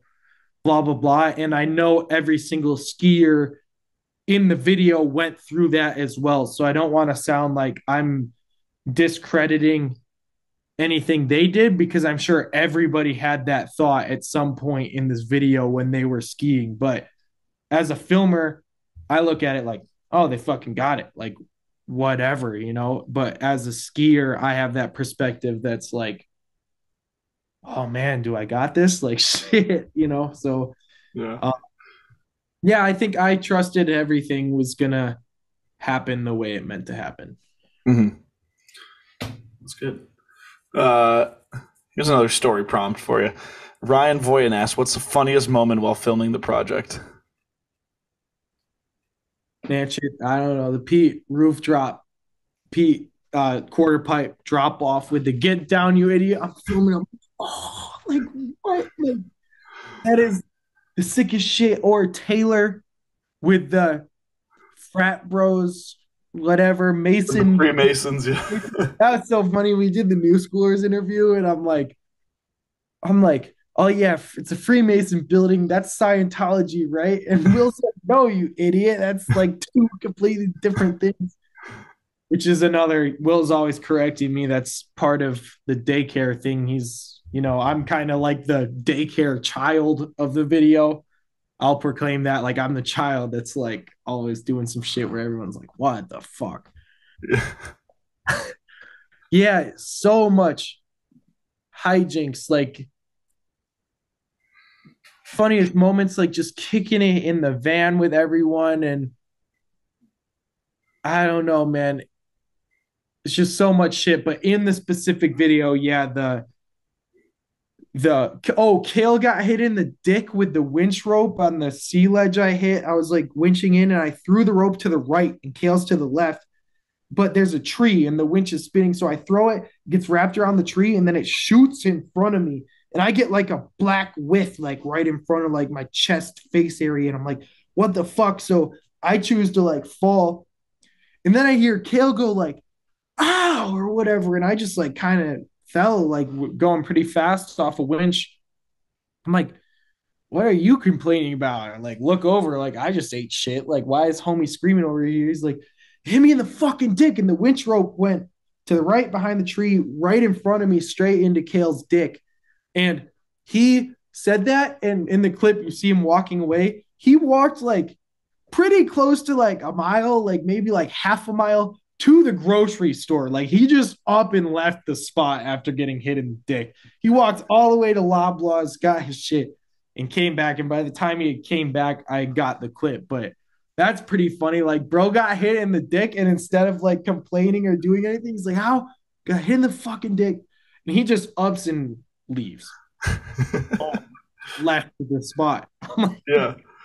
thanks for the moral support, Kale. You're gonna leave me. You left me there. You left me in Milwaukee, dude. Like, no, I'm kidding. I'm just giving Kale some shit, but Yeah. it was hilarious for sure. Yeah. Let's see. Dude, we got so many questions. We're gonna have to narrow these down. All right. All right. Are we gonna keep it real? Or are we gonna? We got a few questions about how you went from Vishnu to line. Ooh, yeah, Let's hear it. Let's hear the story. man. So I, yeah, this is the Vishnu story. So I was getting shop flowed skis through Forefront, and my shop owner, Jason, who to this day backs me, shout outs BS Board Shop, Jason Rishling. he kind of like grew up with Sturbens or knew him, and he made like a contract for me as like a 14-year-old kid that was like, you're writing for Forefront and Board Shop. So I thought I was writing for Forefront. And in retrospect, like he just made this shit up, like and got skis from Forefront and gave them to me. And I was like sick. And I was filming that year. I filmed a ski mask edit at Alpine Valley with like ski mask over my face, standard definition, flipping off the camera, being a little shit. Good video. And one day while I'm like finishing that edit up, this dude Tyler Burnt, he's like, man, hey, I know this dude Emmett or whatever. Like he started this company Vishnu, and I'm like, Vishnu, never heard of it. That's like fucking stupid. That sounds stupid. Like I'm getting skis from Forefront. Like my shop owner says this shit's dope. Whatever. Brushed it off. Whatever. I go home that night, and of course, new schoolers nerd, street skiing nerd, and I go to watch my favorite video at the time, and it's Vishnu's Gas. The Vishnu crew had come to Milwaukee to film their first video, Gas. A lot of the shots were out of Milwaukee, and that's why I liked it. But then the title clicked because I've been watching the street video with like skiers in my local city. I'm like, this is so sick, but had no idea who it was. And then it's like Vishnu. And it clicked in my head that the dude on the lift was talking about that. And I'm like,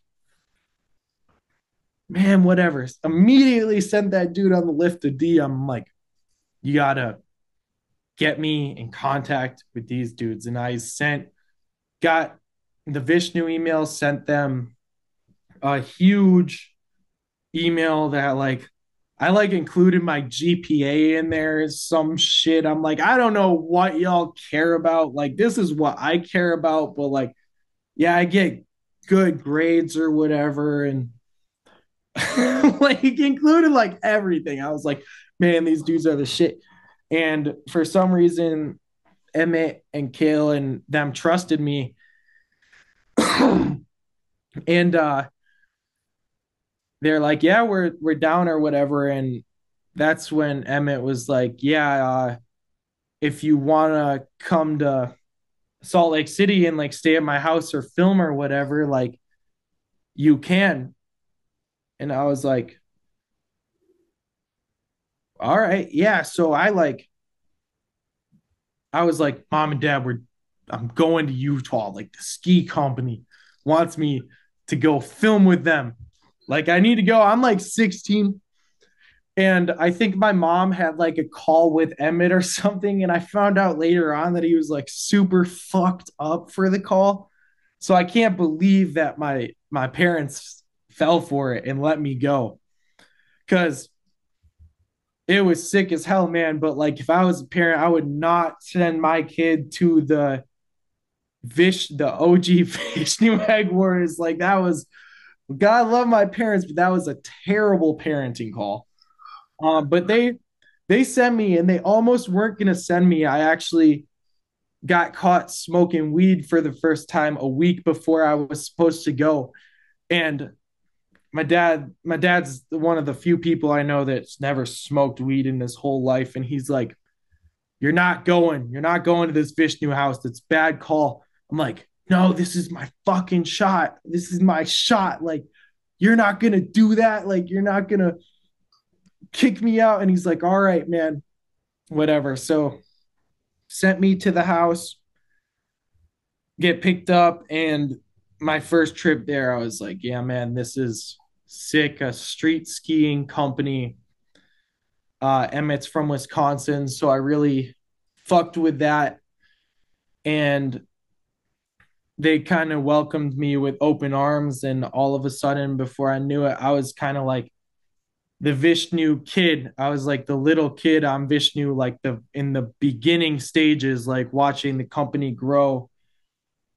And man, I was like about it. Like I loved that shit. Like can't stress enough. Like that was so sick, such a sick opportunity to have. And got inspired to move to Salt Lake City because of it.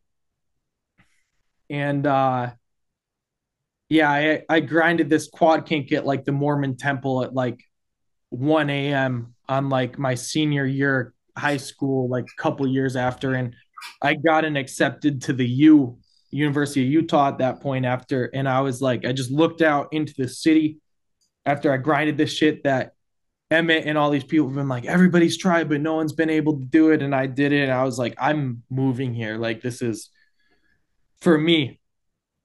This is for me. So I decided to go to the U. And um yeah, so I end up at the University of Utah my freshman year. And I filmed a part for Gas. I had a part, or no, I filmed a part for, I had some clips from Recess. I filmed a part for Harvest, and which was one of the earlier Vishnu movies, the year before I moved. And so I pull up at the U and I'm like, yeah, man, fucking Vishnu, blah, blah, blah.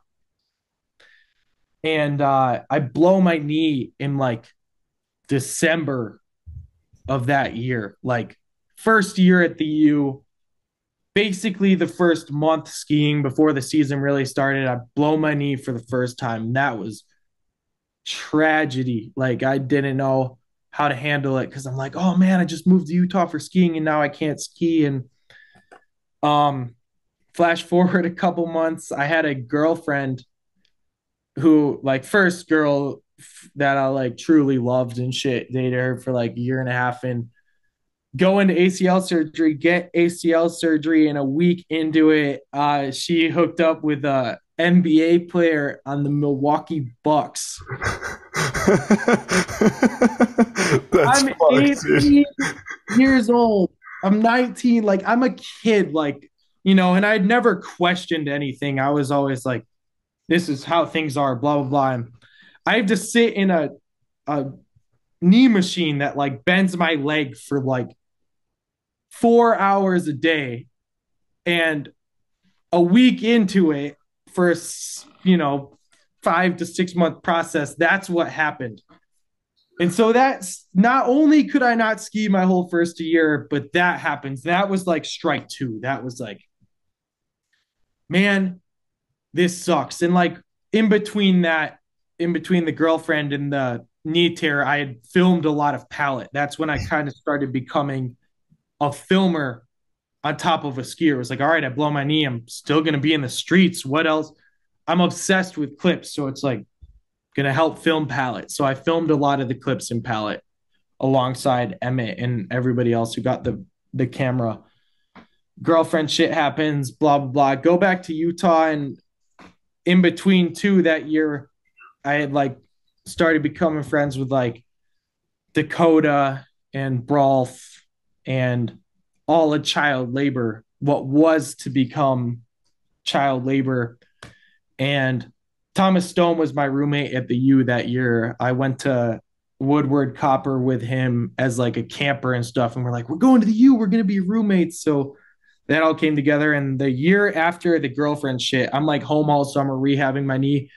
And that's when child labor, the strike pops up, because we're all like, man, we should film a video, blah, blah, blah. And that early season, I think before, like the year before, something Cal was put on, and then like Dak was put on, followed by Brolf and blah, blah, blah. And I was like, sick. All my homies are involved in like Vishnu and shit, but not everybody in labor was. But that was when like labor came together, because we were all kicking it. It's time to film a video.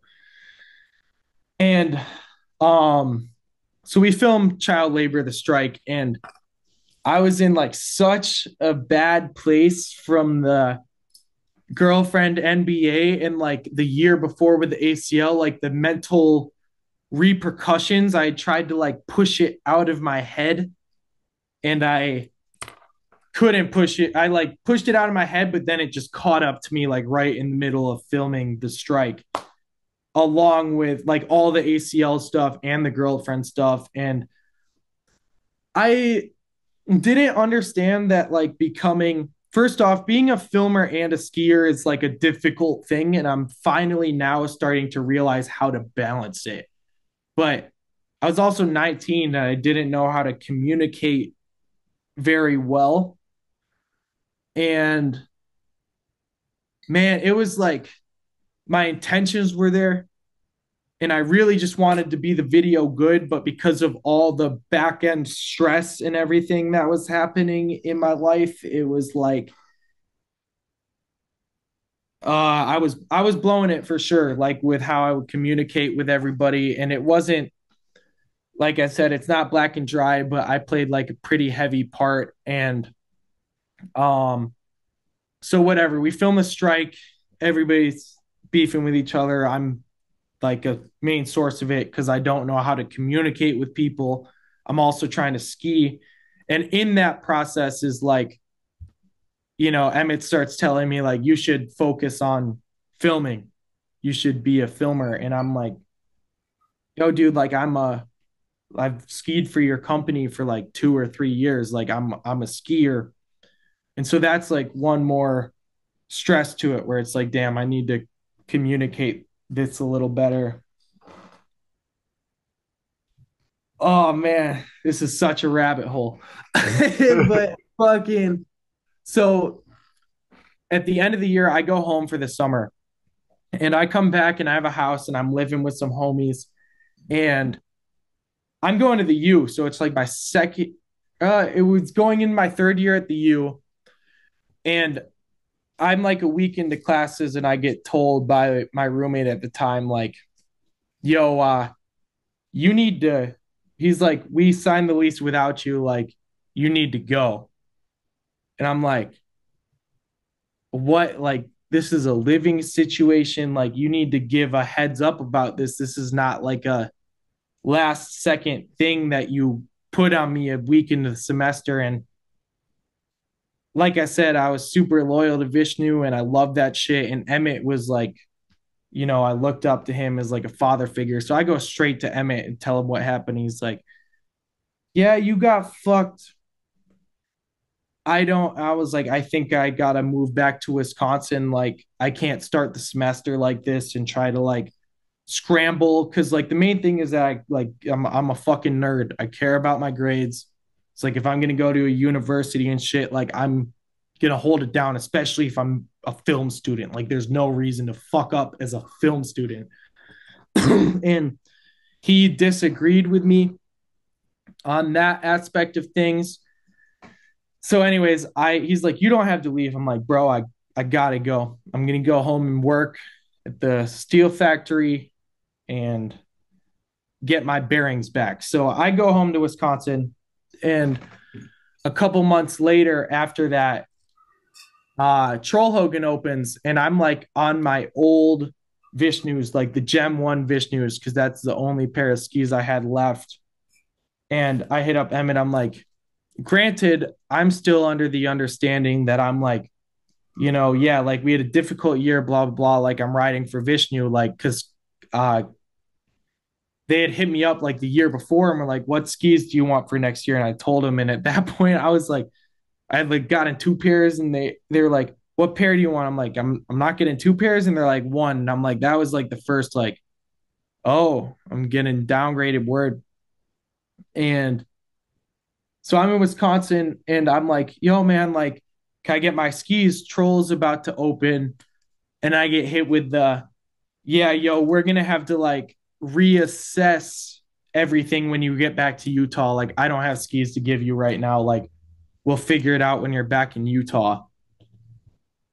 That's why I was like, oh, man, I am going to get kicked off of this shit word. And so I go to my shop and I'm like, yo, Jason, this is the deal. He's like, word, like we can get you pro forma on skis or whatever, blah, blah. I'm like, okay, sick. And tried to wait it out till I got to Utah and then the Vishnus break, like the first gen Vishnus, because I was already that season trying to stay loyal and stay on the Vishnus.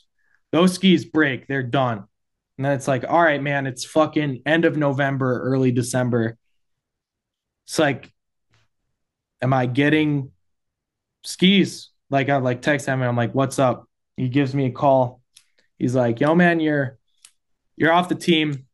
Blah, blah, blah. I tried to be straight with you last year and everything, and you're off the team. I don't have skis to give you. And that sucked. That was like, man, fuck, like whatever. It is what it is. And that was like the biggest like NBA to like girlfriend incident, tearing the knee. That shit was like, so that was like the worst news I got at that point. I was like, man, fuck it. But I took it. I'm like, all right, word, whatever. I go to my shop. I'm like, yo, let's get these pro form, dog. And he's like, it's too late. They ran out of pro form. I'm like, fuck, dude. And then it's like, am I gonna quit skiing? Like, what am I gonna do? And I'm like, no, like I don't know how to live without skiing. Like I already thought about that, like the whole ACL process. Like, what if I don't come back from it? And I paid full price for a pair of line blends.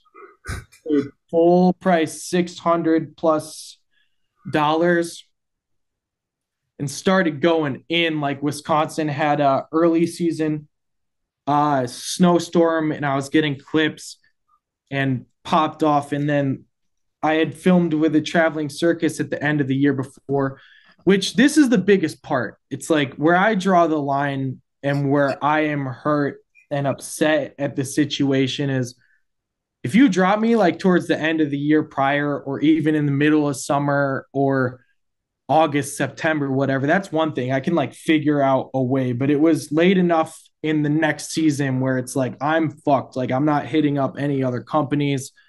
I have to buy skis full price. And I just put in 4+ years of dedication and loyalty to your company. That's where I'm fucking pissed off and salty straight the fuck up. So, to go on a little tangent to like explain, like I don't even disagree with being dropped. Like seriously, thank you. That was, I needed that. And sorry to the labor homies for being difficult that year, but I had to figure my shit out. But anyways, traveling circus the year a little bit before Vishnu was like first time I just like went up to Brighton and there's all these fucking tubes. And I realized, and then like my homie Joe Fusar calls me. He's like, there's all these tubes at Brighton. Let's go ski. We go up there the next day and it's like the traveling circus. It's like Will, Andy, Jake's filming, everybody. I'm like, we shouldn't be here. And there's a feature and someone's like, someone's got to switch this. And at that time and to this day, that's like my favorite trick and no one was doing it. And the homie was like, Pat, that's your trick. Like, do it. I did that trick. And Will was like, hey, you want to come film for TC the rest of the week after I did that? And I was like, yeah, man. Yeah. And that's how I meet Will. That's like the first initial like meet them. Well, like the second day or something, I'm helping move tubes and stuff. And Garrett Russell is there. And keep in mind, when I went to Copper as a kid, Will and Garrett Russell are like the two guest pros. So, since I was 12 years old, I'm like, man, those dudes are the shit. And Garrett's like, who is this? Is this like the new line intern or something or blah, blah? And I'm like, what? No way. That was like the only time in 4 years that I was like, man, should I try to like get out of Vishnu? Like, no, what the fuck? And the homie Marcus sees that I have a Vishnu tat and he's like, man, a Vishnu tat. What happens if you get booted? And at that point, I'm still riding for Vishnu. And I'm like, well, let's hope that never happens. And this is like 4 months before I get kicked out of that shit. You know what I mean? So fun little side story, but that's the thing. It's like, dude, I had this like opportunity and it's like, whatever. So that happens the season after, buy blends full price, film, Lupe Haggerty was at the TC shoot. That's where I meet Lupe. Lupe hits me up early season the next year. He's like, "Hey man, I'm going to Minnesota. Like, you want to come on a trip?" And I just got dropped and I was debating quitting skiing, dude. And it's like, I don't think I could ever quit this shit. I'll always be a part of me. But Lupe called me and that was like, or he DM'd me or something. And that was like the saving grace. It's like, we're fucking on, dude. Like, I'm not quitting skiing. So go up to Minnesota and start filming. It's Owen Dahlberg and Lupe. And then later in the trip, Tyler Sosnowski flies out. And that was the video before it officially became Mill Bastards that I was filming for. And hit street with Lupe, that whole thing. It's the video before Mill Bastards. I'm blanking on what the title is, and I should know it, but it's the year I filmed the Word is Bond solo part. Which was like, fuck no, I'm not quitting skiing, dude. Like, that's not even an option. Like, if I'm gonna end up in this position, like, I'm gonna put it into my skiing and run with it and roll with Lupe. And then the next year, for the next going in from Where Is Bond to the Slanche year, which is the Mill Bastards to the Gavin movie, Lupe is like, "Yo, do you want to ride for Deviation?" And I'd already met Tweak, and he's affiliated with Lion East Coast OG. I'm not even sure what his position is. I think like he's not even an East Coast rep, but the East Coast rep lets him like be the East Coast TM. But I bought Line Blends and I told him like the whole story, and he's like, "We're gonna figure something out. Like, I can get you a discount or try to get you free lines or whatever." Blah blah blah blah blah. I'm like, sick, man. And that was like a dream come true because obviously huge fan of Line. I bought skis full price, like Line skis. If I'm gonna buy anything, it's like, man, I just got a couple clips in the TC. I'm buying Line. And but I was riding with Lupe, and Lupe's like, "Come to Deviation. Like, I'm your TM. Like, you're not gonna get taken seriously at Line. He's like, come here and you're skiing with me anyways." And I'm like, bet, let's run that. And I got the Deviation skis, and because I trusted Lupe, and that year I just kind of ended up, because I wanted to film in Wisconsin, and then Gavin and everybody ended up coming to me, and they were filming in Mill Bastards, but I was just absent from the Mill Bastards Deviation thing because I was in Wisconsin and other people were coming to me. And that sucked because it was so sick filming street with Lupe and Owen that year before, and like everything I learned from Lupe, and such a good dude, and like to this day, like, love him and respect him and appreciate everything he's done for me. But so the Slanche year happens, and then there's just some disagreements between me and Lupe. And at the same time that there's a little bit of disagreements of what's going on for the next year, um, strictly business, strictly, I can't stress enough that like Lupe is the shit, and I'm so thankful. Um, Pete started tossing around like, "What if we got you a pair of lines?" I'm like, Pete Kukov, because I had helped him with Most Gutter, and I'm like, man, that would be sick. And at the same time as that, I started running into Kale at the library, and I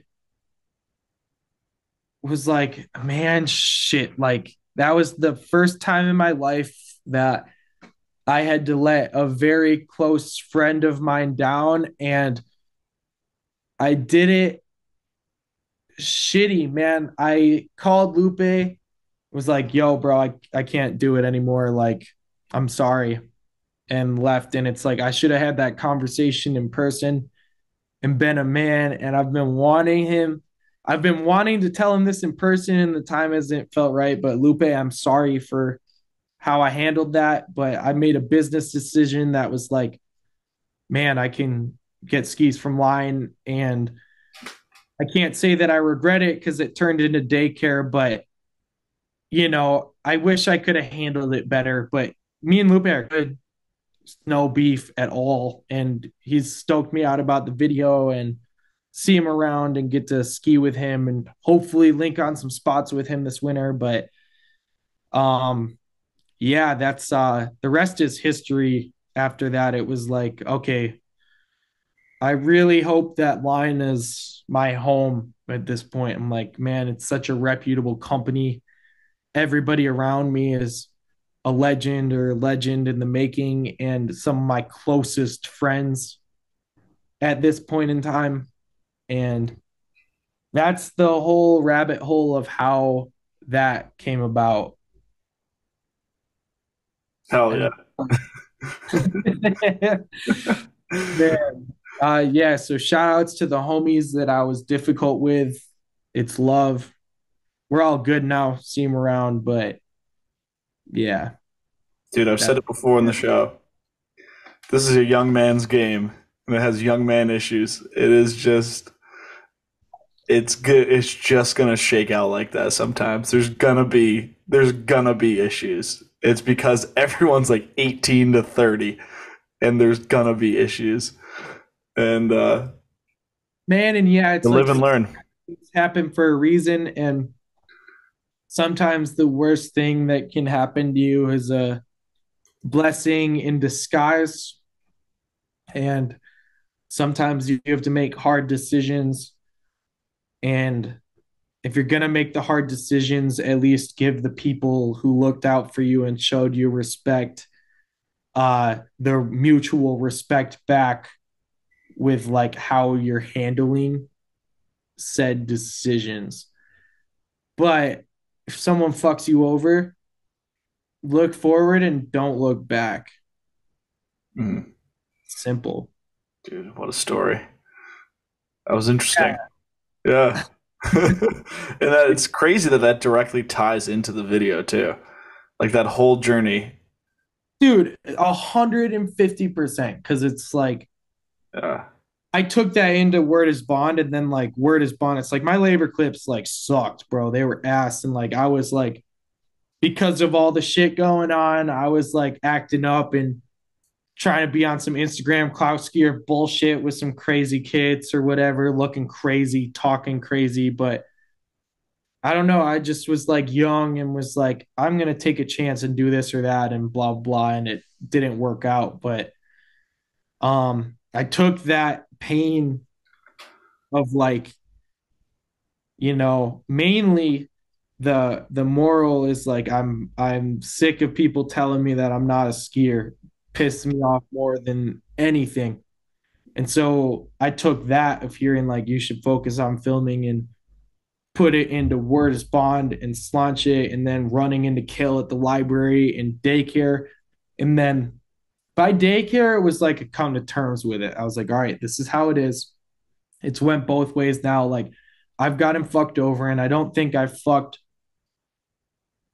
like Deviation or Lupe over, but I didn't handle it right. So now it's been like, all right, like I got kicked off and now I've left. And neither of the sides feel good, man. Like I almost feel worse with how I handled it the second time around when it was like my doing. It's like, all right, whatever, like I can take this, but having to do it to someone else, that sucks. And it kind of came together for like I took that and put it into Daycare. And at that point, it was like a come to terms with it. I'm like, all right, that's life. Shit's gonna happen. What do I love? I love skiing. I love video parts. And uh it's time to really give this shit my all. Because if I have the opportunity to not only film and edit, but also ski in like the first unofficial line team movie, that Will the entire time was like, that's not what it is. That's not what it is. That's not what it is. And then it became that. I was like, this is my shot. I'm going to give it 110%. And with Will and everybody's around me, like backing and like guidance, I think I was able to come up with like my best clips ever. And I'm really proud of them.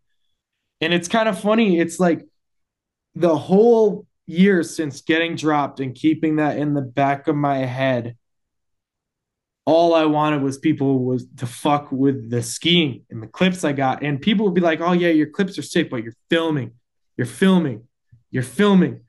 And then Daycare drops yesterday, and 95% of people that have hit me up have been like, your clips are fucked. And now it's like vice versa, where I'm like, what about the filming? like, dude, like what? Like, but no, it's just funny to look at it like that, where it's like, but no, then they'll be like, I'll be like, thanks, bro. They're like, oh, and it was filmed and edited great, like as usual or whatever. I'm like, oh, thank you. I owe a lot of that to Will. Like I said, me and Will sat down together right here. This is the Daycare editing studio. I blurred the background out because my apartment is dirty as hell because I've just been editing nonstop for like the past month. But yeah, we sat down right here and we made Daycare, and it was a compromise. It was like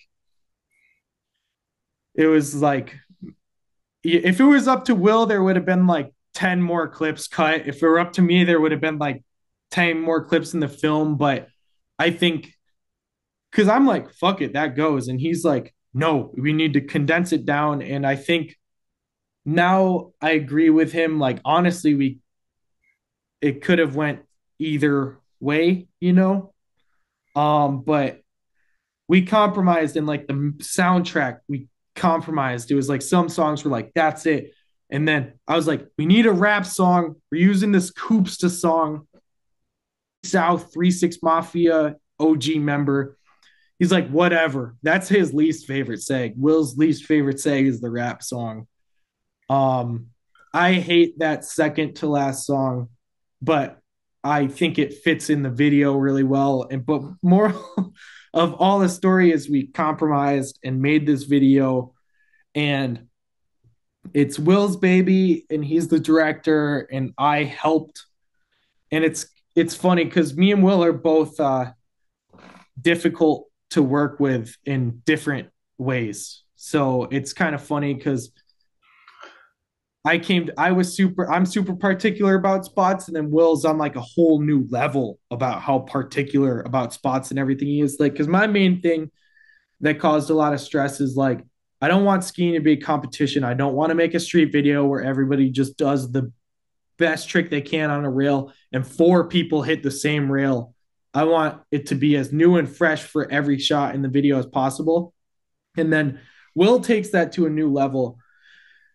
And it was a difficult process coming to terms with how he went about it, because it was like, man, he really cares about the spots. Like, it's everything. But like I said in the New Schoolers interview, I shouldn't have ever questioned him. It was difficult. And yeah, we could have got more clips, but like, would it have had the same impact if we weren't as on it about spots? No, it wouldn't have. And yeah, end of the day, we owe it all to Will. We owe it all to Will. He seriously, like, so indebted to him forever for everything that I've learned, and being difficult, but for the right reasons. And yeah, that's Daycare. That's Word. I feel like that's a very natural conclusion to the episode. And yeah, you want to leave us off with anything? Any words of wisdom? Any final thoughts? I feel like that was just a beautiful little bow on the end of it. And we're already also 2 hours in, so. And yeah, I don't know. I really don't mean to offend or upset anybody. And end of the day, if you love something, continue doing it. And yeah, man, just stoked and blessed to be in the position that I'm in. And it's something that, with someone who was given a second chance in the ski industry, I won't ever take it for granted. Hell yeah, dude. All right, Patrick P Ring, thank you very much for being here. I appreciate it. That was awesome. Cheers, man. I wasn't planning on going into all that, but your questions brought me there.